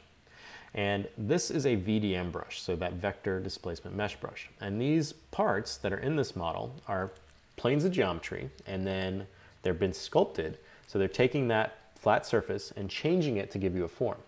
Now, one thing nice about these brushes is that they allow undercuts. So the alpha, which is that strictly 2.5 or the strictly depth image, doesn't allow for undercuts. But VDM or the chisel brushes will allow for this undercut process. So what this means, if I come and say select the scale 1 brush, and let me find an area here, smooth this out a little bit, and I apply this here, you can apply these just by clicking and dragging. You'll see as it applies, I'm now getting that scale generated. And I can come through and actually start adding these on my mesh. So I can get a whole bunch of like different little effects. Now this is really good for hair and fur. Now one thing you'll notice is when I do this, I'm getting this undercut, right? It's undercutting that surface. So I'm getting these nice overhangs. Now this is one thing you can't do with a strictly 2D alpha. So it has to be a 3D alpha or a vector displacement mesh. And you'll notice when you have one of these selected, they're going to get this little 3D icon in the corner. So if you're just using the 2D alphas, you're not going to get this undercuts, and that's the real power of this brush. Now, some of the ones that are in the preset here for the chisel creature are really good, especially for my crazy gazelle here. So we have some ears, and so instead of, generating an ear, say by pulling it out or sculpting it, I can just come in and add it. All right, so now my gazelle's got ears instantly. And you can just undo that and reposition it. You can rotate them around. And then after it's on your model, you can go then and sculpt on it more, change it, do whatever you like. If I didn't like his horns here, maybe they're a little too crazy, I can make sure I still have Sculptris active and smooth on, and I can smooth these out. And as I smooth with Sculptris, they're gonna just remove them. So I can get them all the way down to the base here. And then let's say I want to try some new horns. So I'm gonna grab this spike 2, and let's grow those out now. So they're getting a little bit crazy. So now he's kind of gone a different way. I can adjust those. Now the VDM brushes are going to be working on the basis of the amount of topology you have on your mesh. So you can see this area through here is a little bit sparse in terms of topology. So to increase this, if I have Sculptris Pro active, I can get a small draw size and then smooth this and just add some more topology in there. And get a little bit smaller, add some more topology. And now if I go back and grab that spike brush again, you'll see now it's going to get a little bit more resolution as I drag it out. So there's a bunch of different ones you can apply through here. So we can get some weird horns like this. You can use these with symmetry. And you start adding these. So maybe this guy's got, you know, multiple kind of growths. He's one of those anomalies in the mesh there. And you can see I can just start adding different things. Now there's also some other interesting ones. So we have some nostrils. So if I want to add some weird nostrils to them, I can come in and add those. And look, instead of sculpting it now, I can just use that brush and I've got those generated. Now anytime I can switch back to, say, that clay buildup brush and go in and sculpt on these two, enhance these, change these, modify them. So there's really a bunch of different ways you can manipulate the surface of your model. You're not really locked into any one shape or design or form. But that was using the chisel creature brush. Oh, let me make sure I selected there. Get back in there. There's also some other chisel brushes. So we have one that is called just Chisel 3D. This one has a bunch of other kind of creature parts. So it has some different noses, some mouths. It also has some sets that have eyeballs built in. It's got some more humanoid ears. Sometimes you can also come through and, you know, manipulate, say, something that's supposed to have one effect and use it a different way. So like, say, for these ears here, you know, you can always take one of these and let's say I want to give him a mouth. So now he's like doing this weird yawn, right? And so that was actually using an ear part. So one thing, you know, definitely, these always don't have, like, an ear doesn't have to be an ear. It can be something else. And you can take these and experiment with your meshes. Let me actually add more topology down here. And now I can get a different result. So now he's got some weird chin things. And then if I do it this way, he's got that mouth again. So all sorts of things you can do. And then I can go back to, say, that move brush. Make this a little bit longer down there. Let me pull this out. Give him a little more appropriate mouth. The anatomy's all over the place, but we're going to go with it. And then I come in and fix that up with a little bit of sculpting through there. Smooth it out a little bit. There we go. Don't know what's going on, but we're going with it. So there you go. All right. So now that we got his mouth open, he needs to be doing something, like breathing fire. Something's got to happen here. So we're going to add some more elements. Actually, I'm going to fix it because it's going a little bit crazy. Smooth that out. All right, so we're going to give him, let's give him a tongue. So we showed how, earlier I showed how you can add a set of eyeballs, and that was using this macro option up here and the append eyes. So instead of appending using that macro, let's say we want to add a tongue. And to add a tongue, we can add another piece of geometry and then just manipulate that geometry. So to add another level in here, another part to this mesh, is I want to go to the Tools subtool area and I want to click this append option. Now you have two options here that allow you to append in a different tool. So you have append and insert. And append is going to append it to the bottom of your subtool list. Insert is going to append it right after the subtool you currently have selected. So either of these are going to work for what you want to do. So I'm going to come over here and click append, and this is going to open up a little quick pick menu here, and I think you can see most of it. And in here I can now select a piece of geometry to append. Now most of the times if you're doing just stuff with sculptural assets, I highly recommend just grabbing the Sphere 3D. This is going to give you a mesh that you want. So I'm going to come over here and just find the Sphere 3D and click it. And you'll see now that's going to append it into my subtool list there. And if I zoom out, you can see I got this gigantic sphere and my fire gazelle is in the middle of it. So I'm going to come over here and I'm going to select that sphere and I want to scale this down because it's way too massive. So I'm going to come back to the top and I'm going to switch to move, scale, or rotate. And in one of these, I'm now going to scale this down. And this is just going to make that a little bit smaller. And then I can now position it. So I'm just using the move screen space here. And zoom into his mouth here, scale it down a little bit more. And then we had some questions about the kind of non-uniform scale. So you can use scales like this to scale out and in. The scale options also have some different things. So if I hold down Control, I can actually clip it. So you can get some different processes. That's holding down the control key and using that scale. So there's a little bit of hidden elements that are in the Gizmo 3D too. And I can just position this around and scale it down just to, you know, give me another piece of geometry that's relatively in that area. And now that I have that in the area, I'm switching out of the move, scale, and rotate and going back to draw. And now I'm going to grab my move brush, and now I'm going to mess with this a little bit more. I'm going to hit X to make sure symmetry's on, and I now can just tailor this shape some. And basically all I'm doing is just pushing and pulling. And so I'm just trying to get initial elements here to this.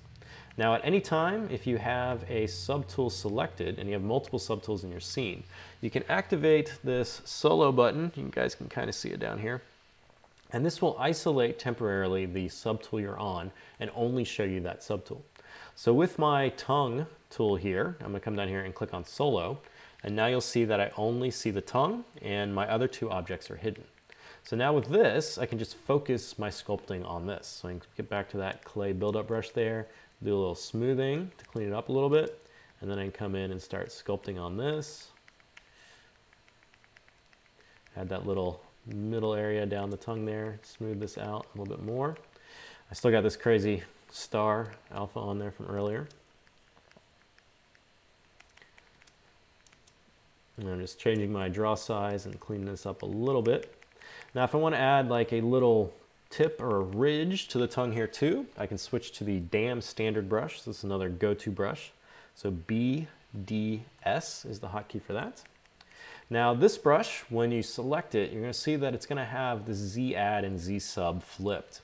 So what this means is when you use this brush by default without holding anything, it's going to cut into the surface rather than add to it. So this is handy if you just want to quickly come in and, you know, add that middle line to the tongue there and then smooth it out some. And if you want it to sculpt in a positive direction, you have to hold down the Alt key, and then that will end up giving you the little lip. And this little kind of tracing the edges is going to give you these nice little areas that catch light on a model, so it helps when doing things like that.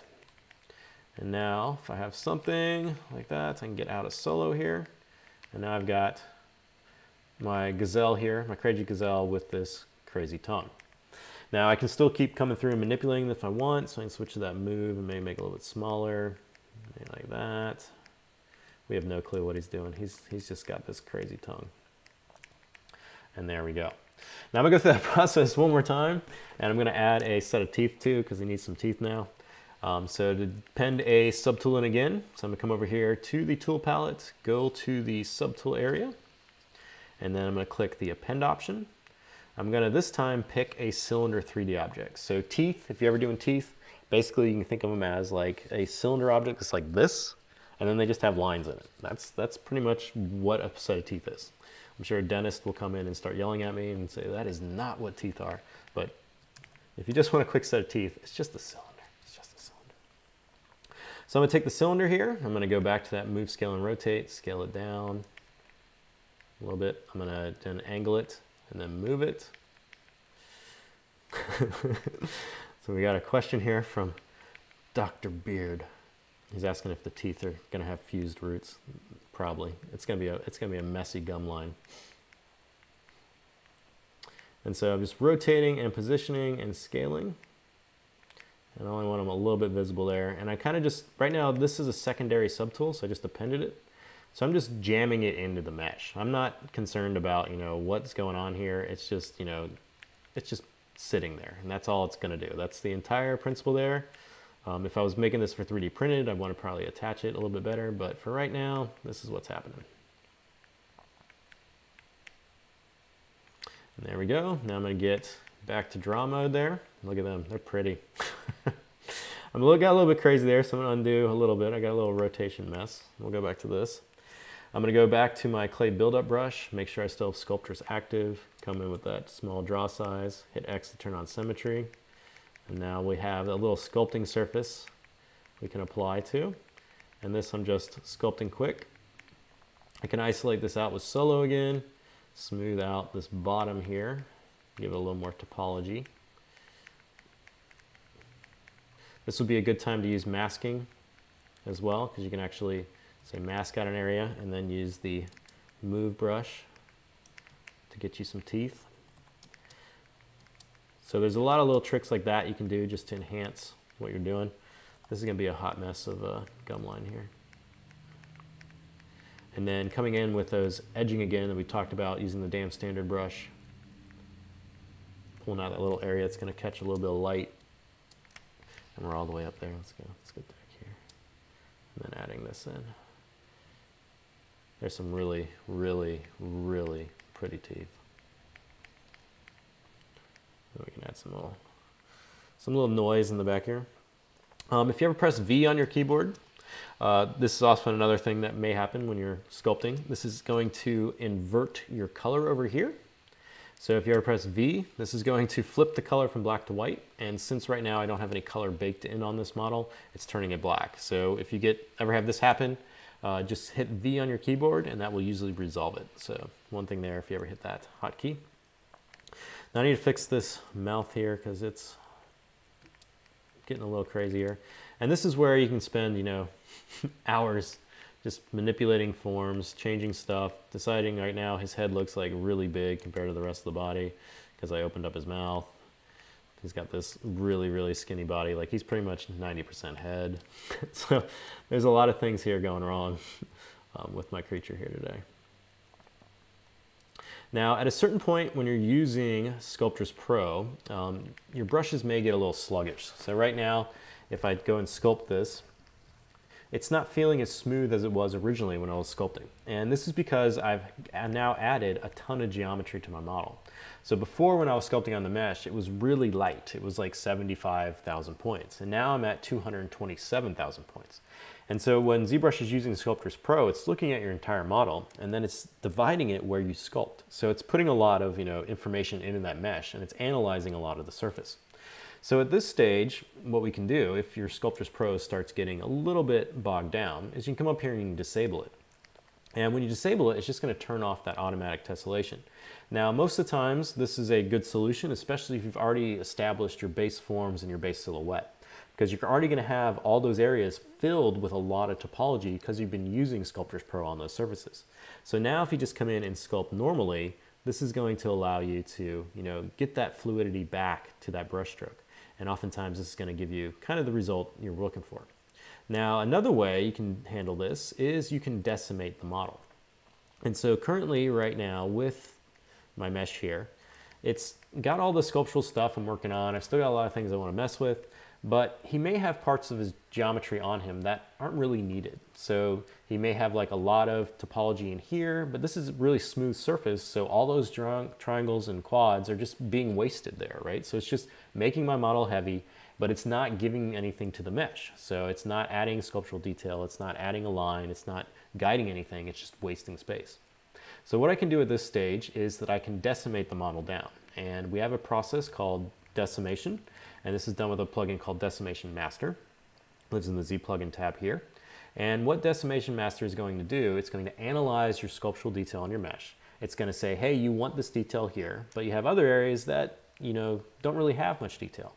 And it's going to go through and it's going to try to reduce the polygons in those areas where it's not needed. So as an example here with my crazy gazelle, if I go to the Z plugin tab, they have a bunch of different options. And if you're first using ZBrush, you know, definitely you can ignore pretty much 90% of this. So don't get bogged down on, there's a lot of things inside of ZBrush, but if you just stick to like the very basic things, you can still get a lot of stuff done.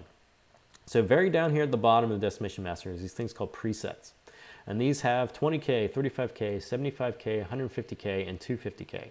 Now what these are going to allow you to do is you can just simply click this button and it's going to drop your model's topology down to that amount. So my model currently has 229,000 points. And if I come in here and click 75K, ZBrush is going to run this decimation process, look at that sculptural detail, and drop it down to those points. So I'm going to go ahead and do this right now and just process this mesh.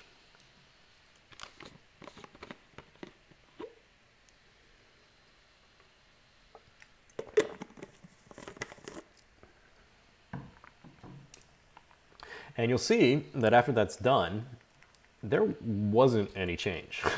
So if I undo this, this is what I had, and this is what I got. And you can see that this is this different mesh. So this is the 229,000 one. that's the 74,000 one. So it went through and it held and retained the majority of those details. And now I have a lighter mesh that has the same sculpting details that I had originally. Now, if I turn on my wireframes, you're gonna be able to see this a little bit better. So here we had the crazy version here, and this one's actually got a bunch of polygroups from the initial mannequins I used. But if you look at the density in some of these areas, like right through here, you can see it's pretty dense. And then afterwards, it's not as dense anymore. So it just went through and reduced topology in areas where it wasn't needed.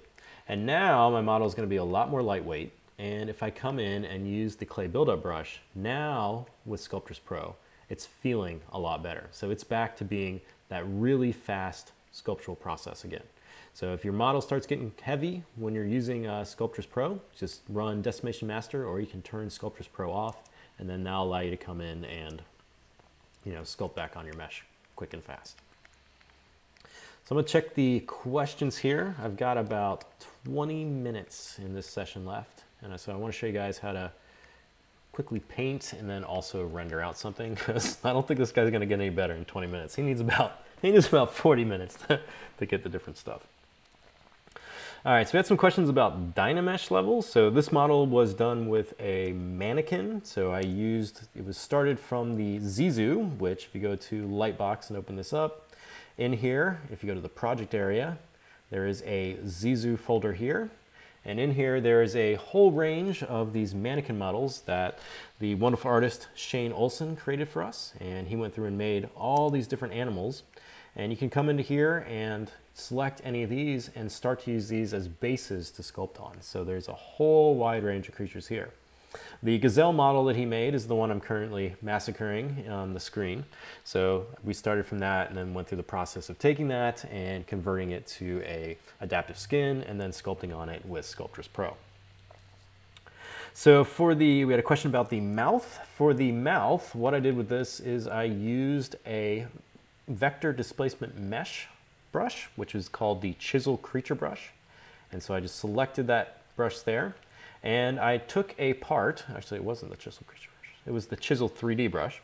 And I took this ear part, which is usually used for making ears, and instead of making an ear, I took it and I drew it out upside down, and that gave me a mouth. So that is how the mouth of the crazy creature got created. There's other ways you can make mouths. I could have just came through and say grab the clay buildup brush with Sculptris Pro and just started pulling the form out. And that would also give me kind of that shelf for that mouth, and then I can go back and clean it up. So there's a whole bunch of different ways, but I used the VDM brush that was supposed to be for an ear, and I used that to create the mouth out of the bottom of the gazelle here. Let's see what else we got here. So for ZBrush, Pesto is asking, starting out with base meshes versus Z-spheres, any advice? So the Z-sphere is just going to get you to a base mesh. That's the basic principle there. You could also just start with a sphere, turn on Sculptris Pro and start pulling it out with the snake hook brush, another excellent way. The thing with the Z-spheres and the mannequins is that they kind of have this IK system built onto them. So you can actually, pose them in different ways. Shane's method is also awesome, and it's another great way to create characters. So it really doesn't matter. It's just what you kind of feel like doing and what's more comfortable on your end. So I'd say try them both out and see which one you like better. So Katar is asking the difference between Decimation Master and Remesh. So Decimation is going to give you triangles all the way through. So it doesn't care about trying to give you nice quads, doesn't care about trying to give you, edge loops through your mesh. It's just gonna go through and it's worried about, hey, you've got some stuff over here that's wasted space. I'm gonna clean that up and reduce your polygon count. Z-Remesher is another process we have in ZBrush. It's in the tool palette, geometry, Z-Remesher area right here. And what Z-Remesher will do, it's gonna go through your mesh and it's going to try to give you nice, clean topology throughout the entire thing. Now, I can't guarantee that this mesh is going to give us a good result, but we'll go here and we'll run this so you guys can see the difference here. This may take a second.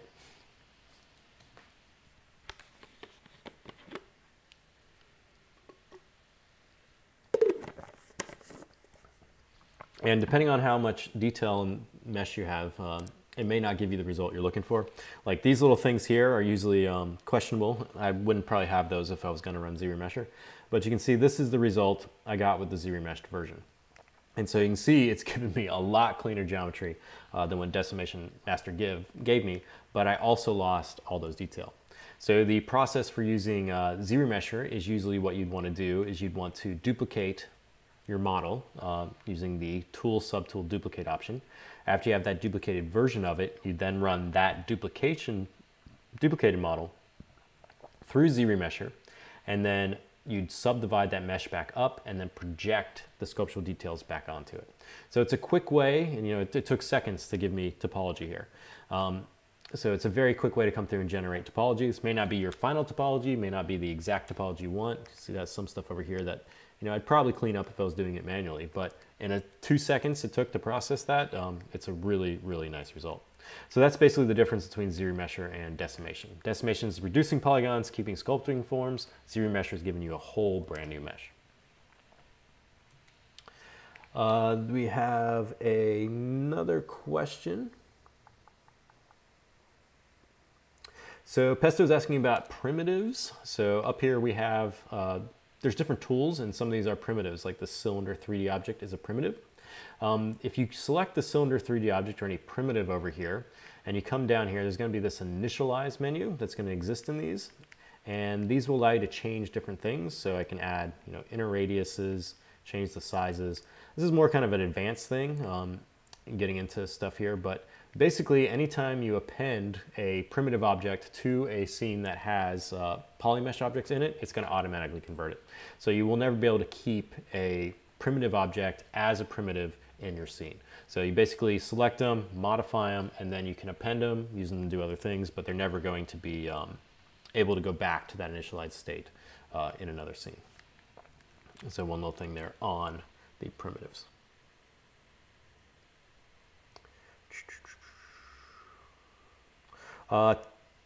Tenacity is asking if I was posing the character. I'm not going to get to the posing stuff today, but with the mannequins I showed in the earlier process, if you watch the beginning of that, I do go in and how you can kind of move and reposition mannequins.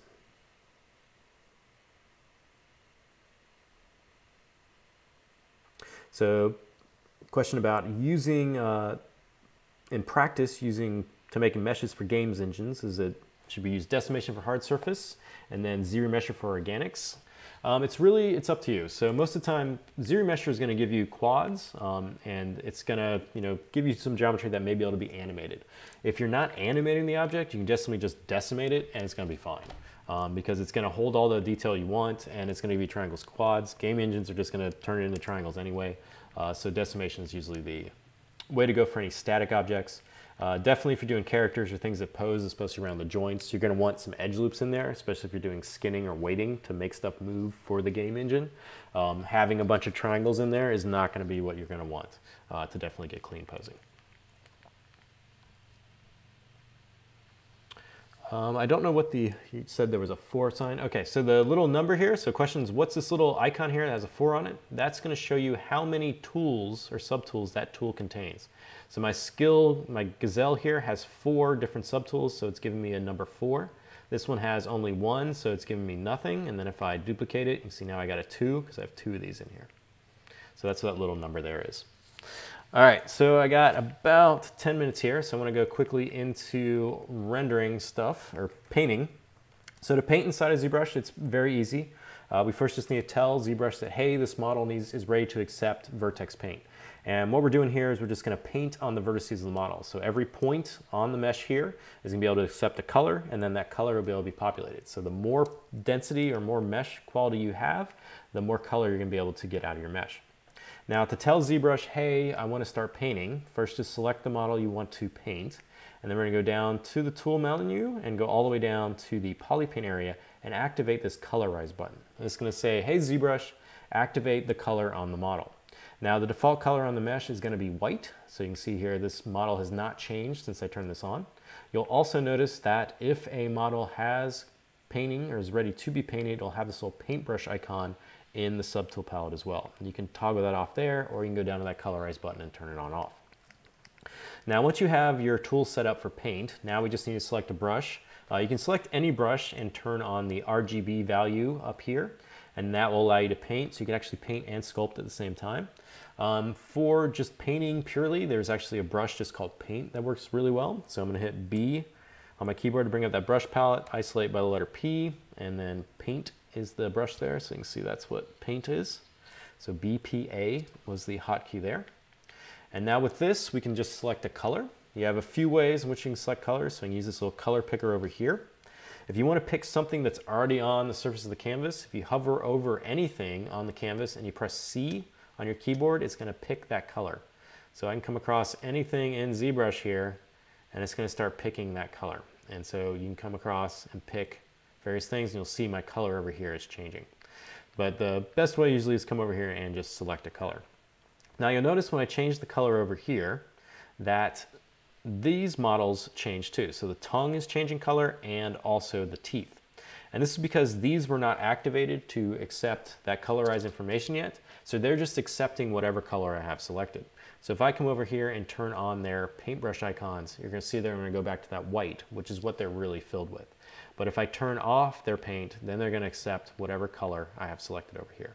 So if he wants that nice kind of bluish purple tongue, there you go. But we're going to turn them all on right now, so they're just white. Painting is very simple. You can just come over and select your color, and then up here, make sure RGB is turned on. You can adjust your intensity through here, and then you can just click and drag, and that'll apply the paint to the surface. Now, if you have Sculptris Pro turned on still, when you paint, it's still going to look at the size of your brush, and it's going to increase the density, so you're going to be able to get a really nice, clean paint. However, this could very well bring up the polygon count in your model pretty quick.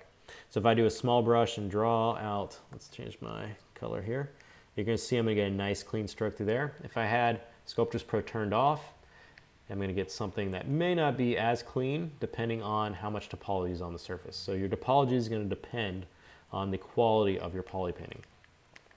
And to paint, it's just, click and drag to paint. You can adjust your different intensity. You can change your stroke type over here. Let me move my keyboard. And you have some different ones. You have some color sprays that are pretty nice. And this will allow you to come through. I can make a larger brush size there and just kind of fill things with color. I turn down my intensity a little bit. And this guy's going, he's going all over the place today. He's going with this color. We threw out the gazelle coloring. So I had a bunch of images I was going to reference and pull color from, but this is what we ended up with. That's what we ended up today. So there you go. And that's the quick rundown on painting. If you want to fill an entire object with color, you can come up here to the color palette up here, and then there's a fill object option, and this will take whatever color you currently have selected and just fill your entire mesh. Now masking will also be respected in this, so if you have anything masked out, that area will be protected. So remember, you can always use masking to protect. So I can fill the entire model there. You can see I had my intensity set to 29, so when I did that color fill object, it didn't fill it 100%. But if I do it again, I can go back to 100%, and I can change to a different coloring there and kind of go back up with that. So that's your quick rundown on painting. Now let's say during this session you were following along and you made a beautiful gazelle, hopefully something as beautiful as this, and you want to share it with your friends, you want to post it on Facebook, you want to send it out to the ZBrush at home hashtag on Twitter. So to do this, we can just render this out quick, and you have a few ways of rendering things. So right now in ZBrush, I'm in preview mode. This is what I get in preview. You can also come up here and click BPR, and this will render with best preview render. So you'll get some shadows and it'll clarify and kind of smooth things out a little bit. Finally, you also have another render on the render palette up here that is called best. This will apply kind of an ambient occlusion process across everything and give you another desired result.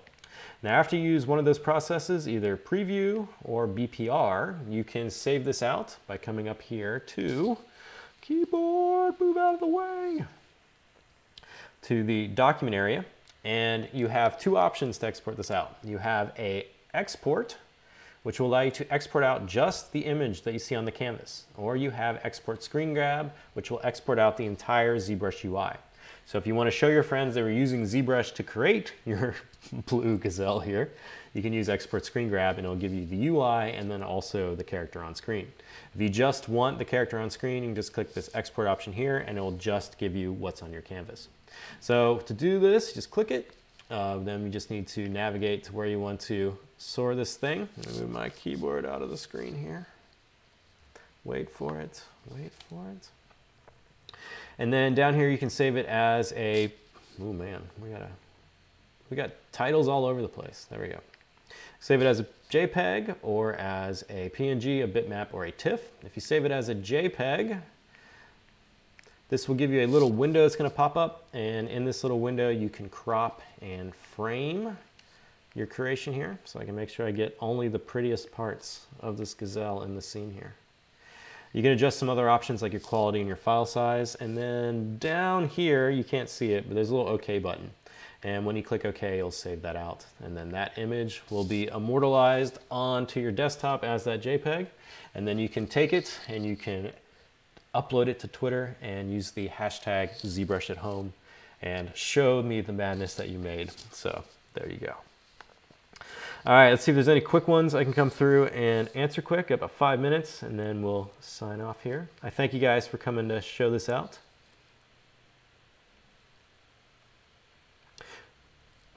We have a comment that Polypaint is the same thing as Vertex Color. Yes, so definitely Polypaint is the same thing as Vertex Color.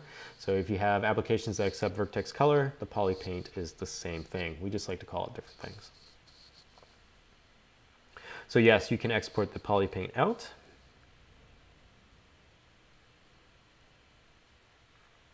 So Eclipse is asking, do I need to be really good at 2D drawing, or can I do good 3D sculpting by just practicing in ZBrush?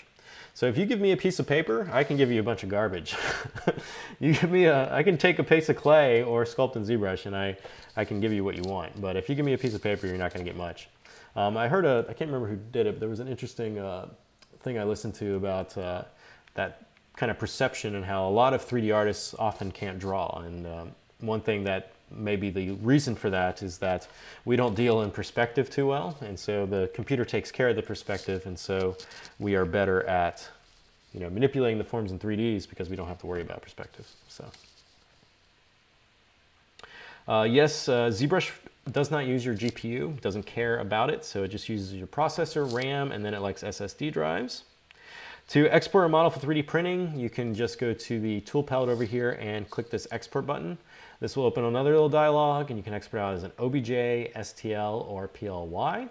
We also have a 3D print exporter in the Z plugins tab here that will allow you to export out for 3D printing as well. This model would probably not print too well in its current state because there's a lot of floating geometry and some thin areas that need cleaned up. But definitely you can export things out for 3D printing, no problem. You just need to make sure that you take care of your mesh, because right now I've got some intersecting geometry. I've probably got some teeth that are doing like some weird funky stuff. So this one would probably not go directly into it.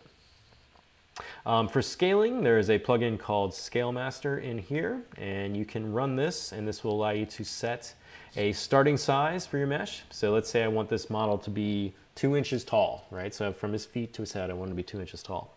So I went to the, let me do this again, Z plugin tab, opened up the Scale Master project. I hit Set Scene Scale. Once this opens up, it's going to tell me the model's generic units, and basically I want to come through and I want to select the size of the measurement that closely resembles what I want to get to. So I want this to be about 2 inches, right? So I'm going to choose this one right here, this inch one. So I don't really want to choose feet, centimeters, millimeters. I want to choose this one right here. This is going to go through and it's just going to rescale your model in the scene. Now after you have that set, I can now go back in here, and you'll see it's going to change this to inches, and I can set this sliders to subtool size, and you'll see I'm going to get the values of that mesh. So right now it's coming in at 0.7 by 1.13 by 0.9. So if I want to resize everything to be 2, I can come to this Y value, click it, type in 2, hit enter. You want to make sure you press enter on your keyboard. And then I can click this resize subtool button. You want to make sure the all button's on. This will go through and resize everything in my scene. And now my crazy gazelle here, if I come back here and click sliders to subtool size, you can see is going to be at that 2 inches.